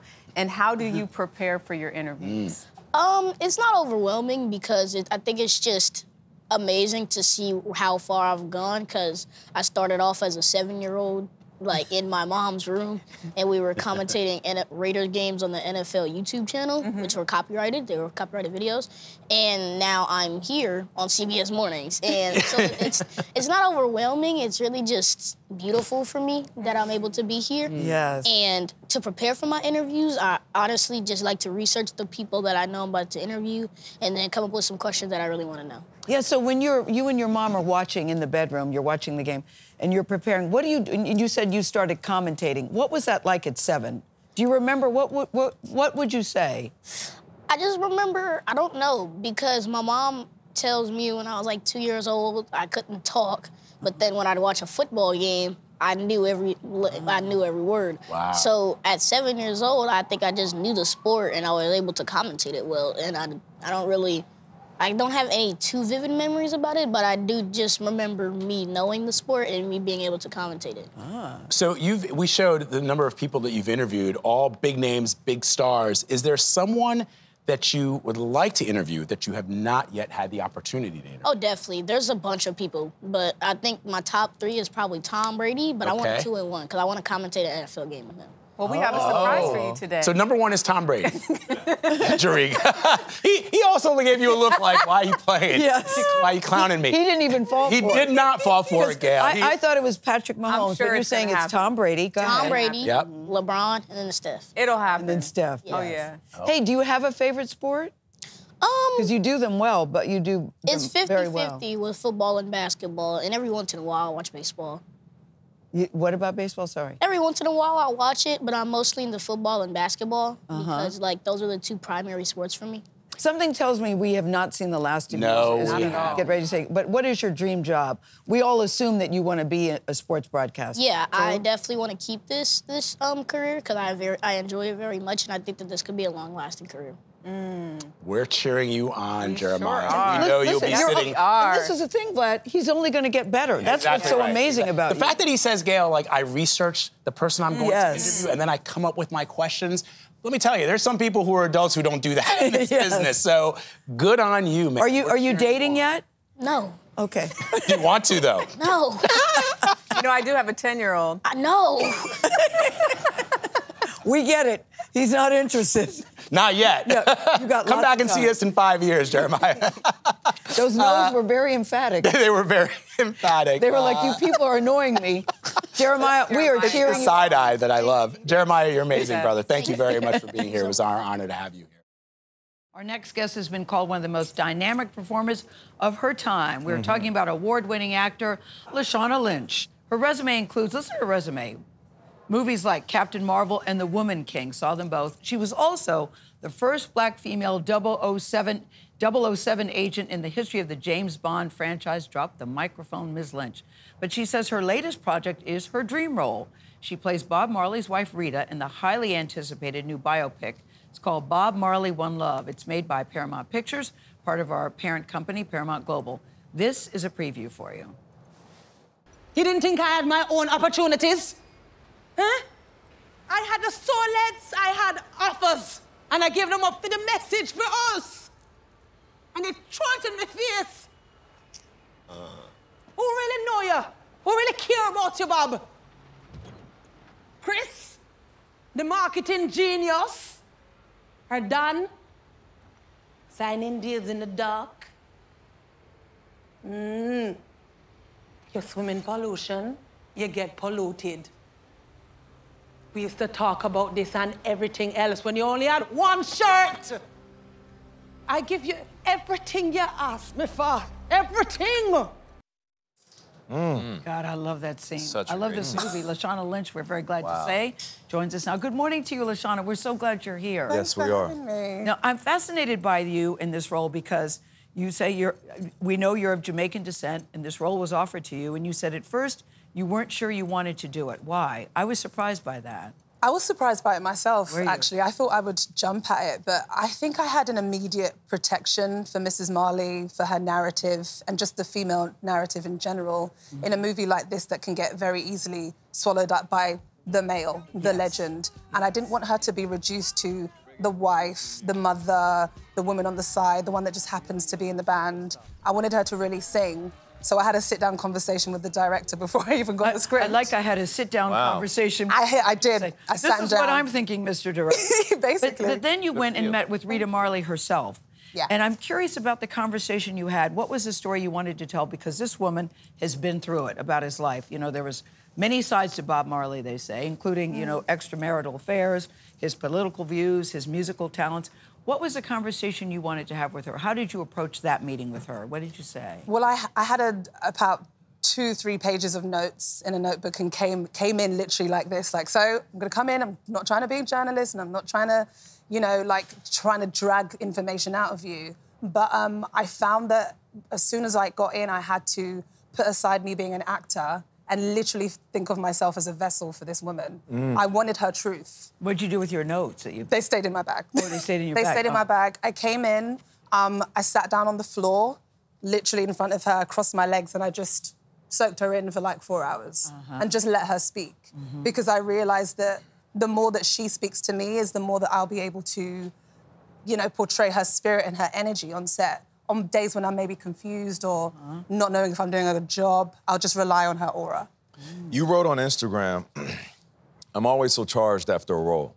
But this as an artist, as an emotional being, as a melanated woman, as a Jamaican, to use the word changed would be an understatement.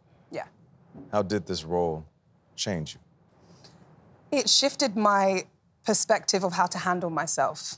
As a woman, as a black woman, and a woman of Jamaican descent, I wanted to, I've always been in a journey to be more still and more grounded in my core. And I believe I'm of that anyway because I come from great women. But playing such an amazing human being, I just realized that the kind of grace and poise and elegance that I have in the back somewhere should just always be at the front. So playing Rita Marley, her strength, her poise, and her calm is something that has really sat with me and stayed with me, and I think will kind of pull me through a life of choosing really great roles that are gonna help me learn and shift in myself. We have to say something about Kingsley, your performance with Kingsley, because I was sort of embarrassed. I knew Bob Marley, who he was. I know a little bit about his family, but I didn't really know him and his background. And I think what you all have done is bringing him to a whole new audience. Tell us about working with him, what you two wanted to do, because you said sometimes we had to fight for some of our scenes. Yeah, I think it's always a challenge and a fight when you're a black artist on set, especially when there's two of you, knowing that you're fighting for someone who made such change and such radical shifts in the world. You want to make sure that you as an artist are approaching this in a way that is protective of them, but also protective of yourself. So there were days, I mean, we met up really early on before I had an audition, and I just said, what's your plans? What do you want? What do you need? And what do you need from me for me to service you as an artist on set? That man is one of the most hardest working men I've ever worked with in my entire career. And there were days when I literally felt like Rita Marley for him. How are you? Did you sleep? Have you had water? Relax. Again, relax. Again, relax. Because he's given so much of his spirit to this man, and I could see that he needed to be serviced in a way that he probably hasn't as an artist before. So we had an understanding from the beginning. The songs are really a co-star here as well. I mean, as they should be. Yes. And you get to see the creative process. It's part of the drama, which I love. It's a great part of the movie. Do you have a favorite song, a favorite Bob Marley song, or something that helped you in the role? It changes every day. Right now I'm at Natural Mystic because it just makes me feel, I don't know, empowered. When I was younger, it was Stir It Up. That helped me do my chores every day as a child. Going back to being typical, No Woman, No Cry. There's a moment in the film when you really feel what that song means for her. And I'm just glad that we got to keep that moment in the movie. Really special. But I mean, the whole Exodus album as well, which we get to fully celebrate. Speaking of really special. Can't wait for people to see it, LaShawn. Thank you so much for joining us. Our next guest, he's played everybody from Barack Obama to Malcolm X to one of the Kens in that Barbie movie. And guess what? Now he's bringing Bob Marley to the big screen. His name is Kingsley Ben-Adir. He stars as the iconic musician in the new biopic, Bob Marley, One Love. You just heard the song. The movie is set back in the 1970s after a failed attempt to murder Marley. The experience puts him on a path to try and unify Jamaica through his revolutionary music. Here's a preview of Ben-Adir in action jammin'. We're jamming. To think that jamming was a thing of the past. We're jamming. And I hope this jam is gonna last. No bullet can stop us now. We need to beg, no, we won't bow. Neither can be bought nor sold. We all defend the right that children must unite. Oh, life is worth much more than gold. We are so happy to say that Kingsley Ben-Adir joins us. As you see in the studio, good morning to you. Good morning. I love the movie. I love the movie, and I have to say, do too. we'll get back into Bob Marley's life in just a second because I was embarrassed by what I didn't know. But I want to talk about you playing this role because initially you had some hesitation because you don't sing, you say, and you don't play the guitar. Nope. I don't sing. Good morning, by the way. Yeah, good morning. Nice to be here. Great to have you. Yeah. And you're not Jamaican. And you're not, yeah, there's that too, yeah. I never had any, my reservations were only when I heard of the audition, I really didn't know anything about the film. I didn't know the family were involved. I didn't really know what I didn't know what the vibe was around it. So, I was like, I don't feel like this is right. There must be some sort of mistake here.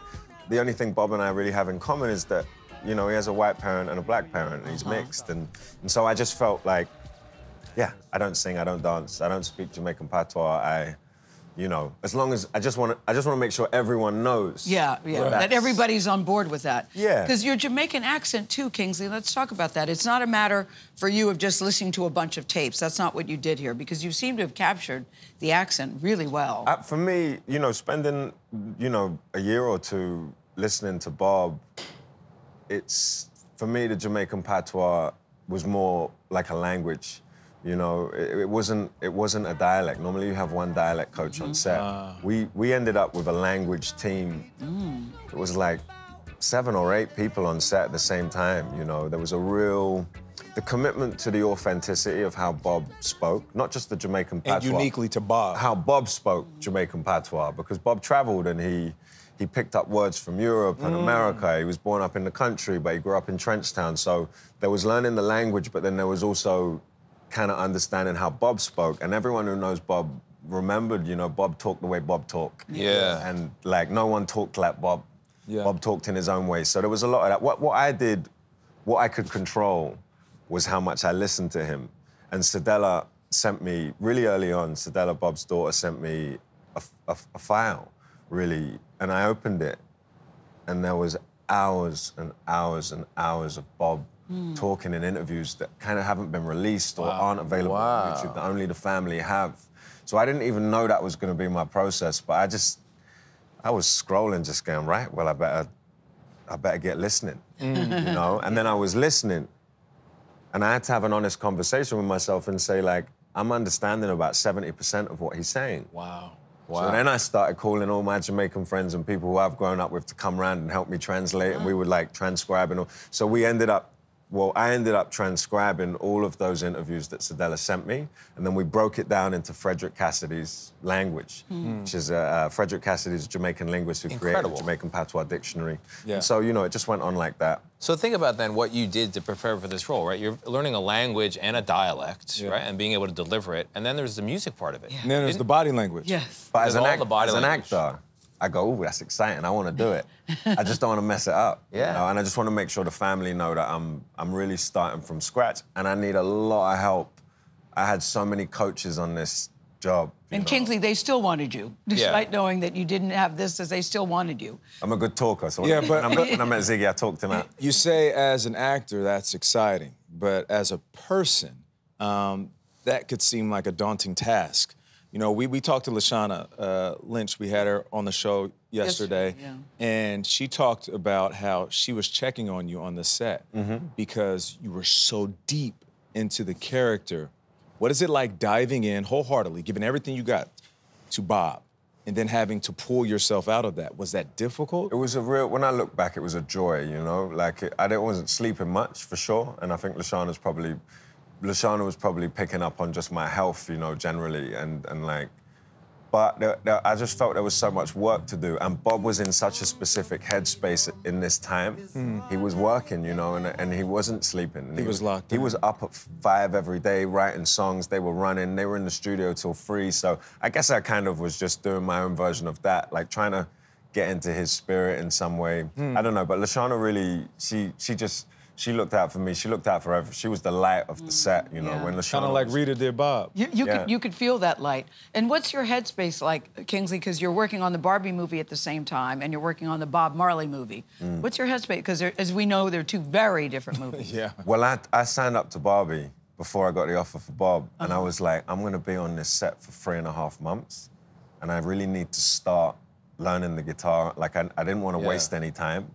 So I was just finding gaps and moments to start, you know, listening to Bob and learning the patois and playing the guitar. So as soon as Greta called cut, I would just kind of run behind the Mojo Dojo Casa and do some patois. Bob's dreadlocks, iconic. They're real, it's a wig, what's the story? There was a team, like a specialist team who built the hair over many, many months. And yeah, they did an incredible job. Wow. And the last line of the movie, could you say it about what his life meant? In Bob's voice. Not in Bob's voice. I mean, his accent, his accent. I won't be doing any Jamaican patois this morning or ever again. It was, there's a respect that I have for the language where outside of set, when I wasn't surrounded by Jamaicans who were able to direct and help, I just wanted to keep it sacred, you know? And the language was the one thing that the studio and the family convinced me at the beginning was going to be the most important.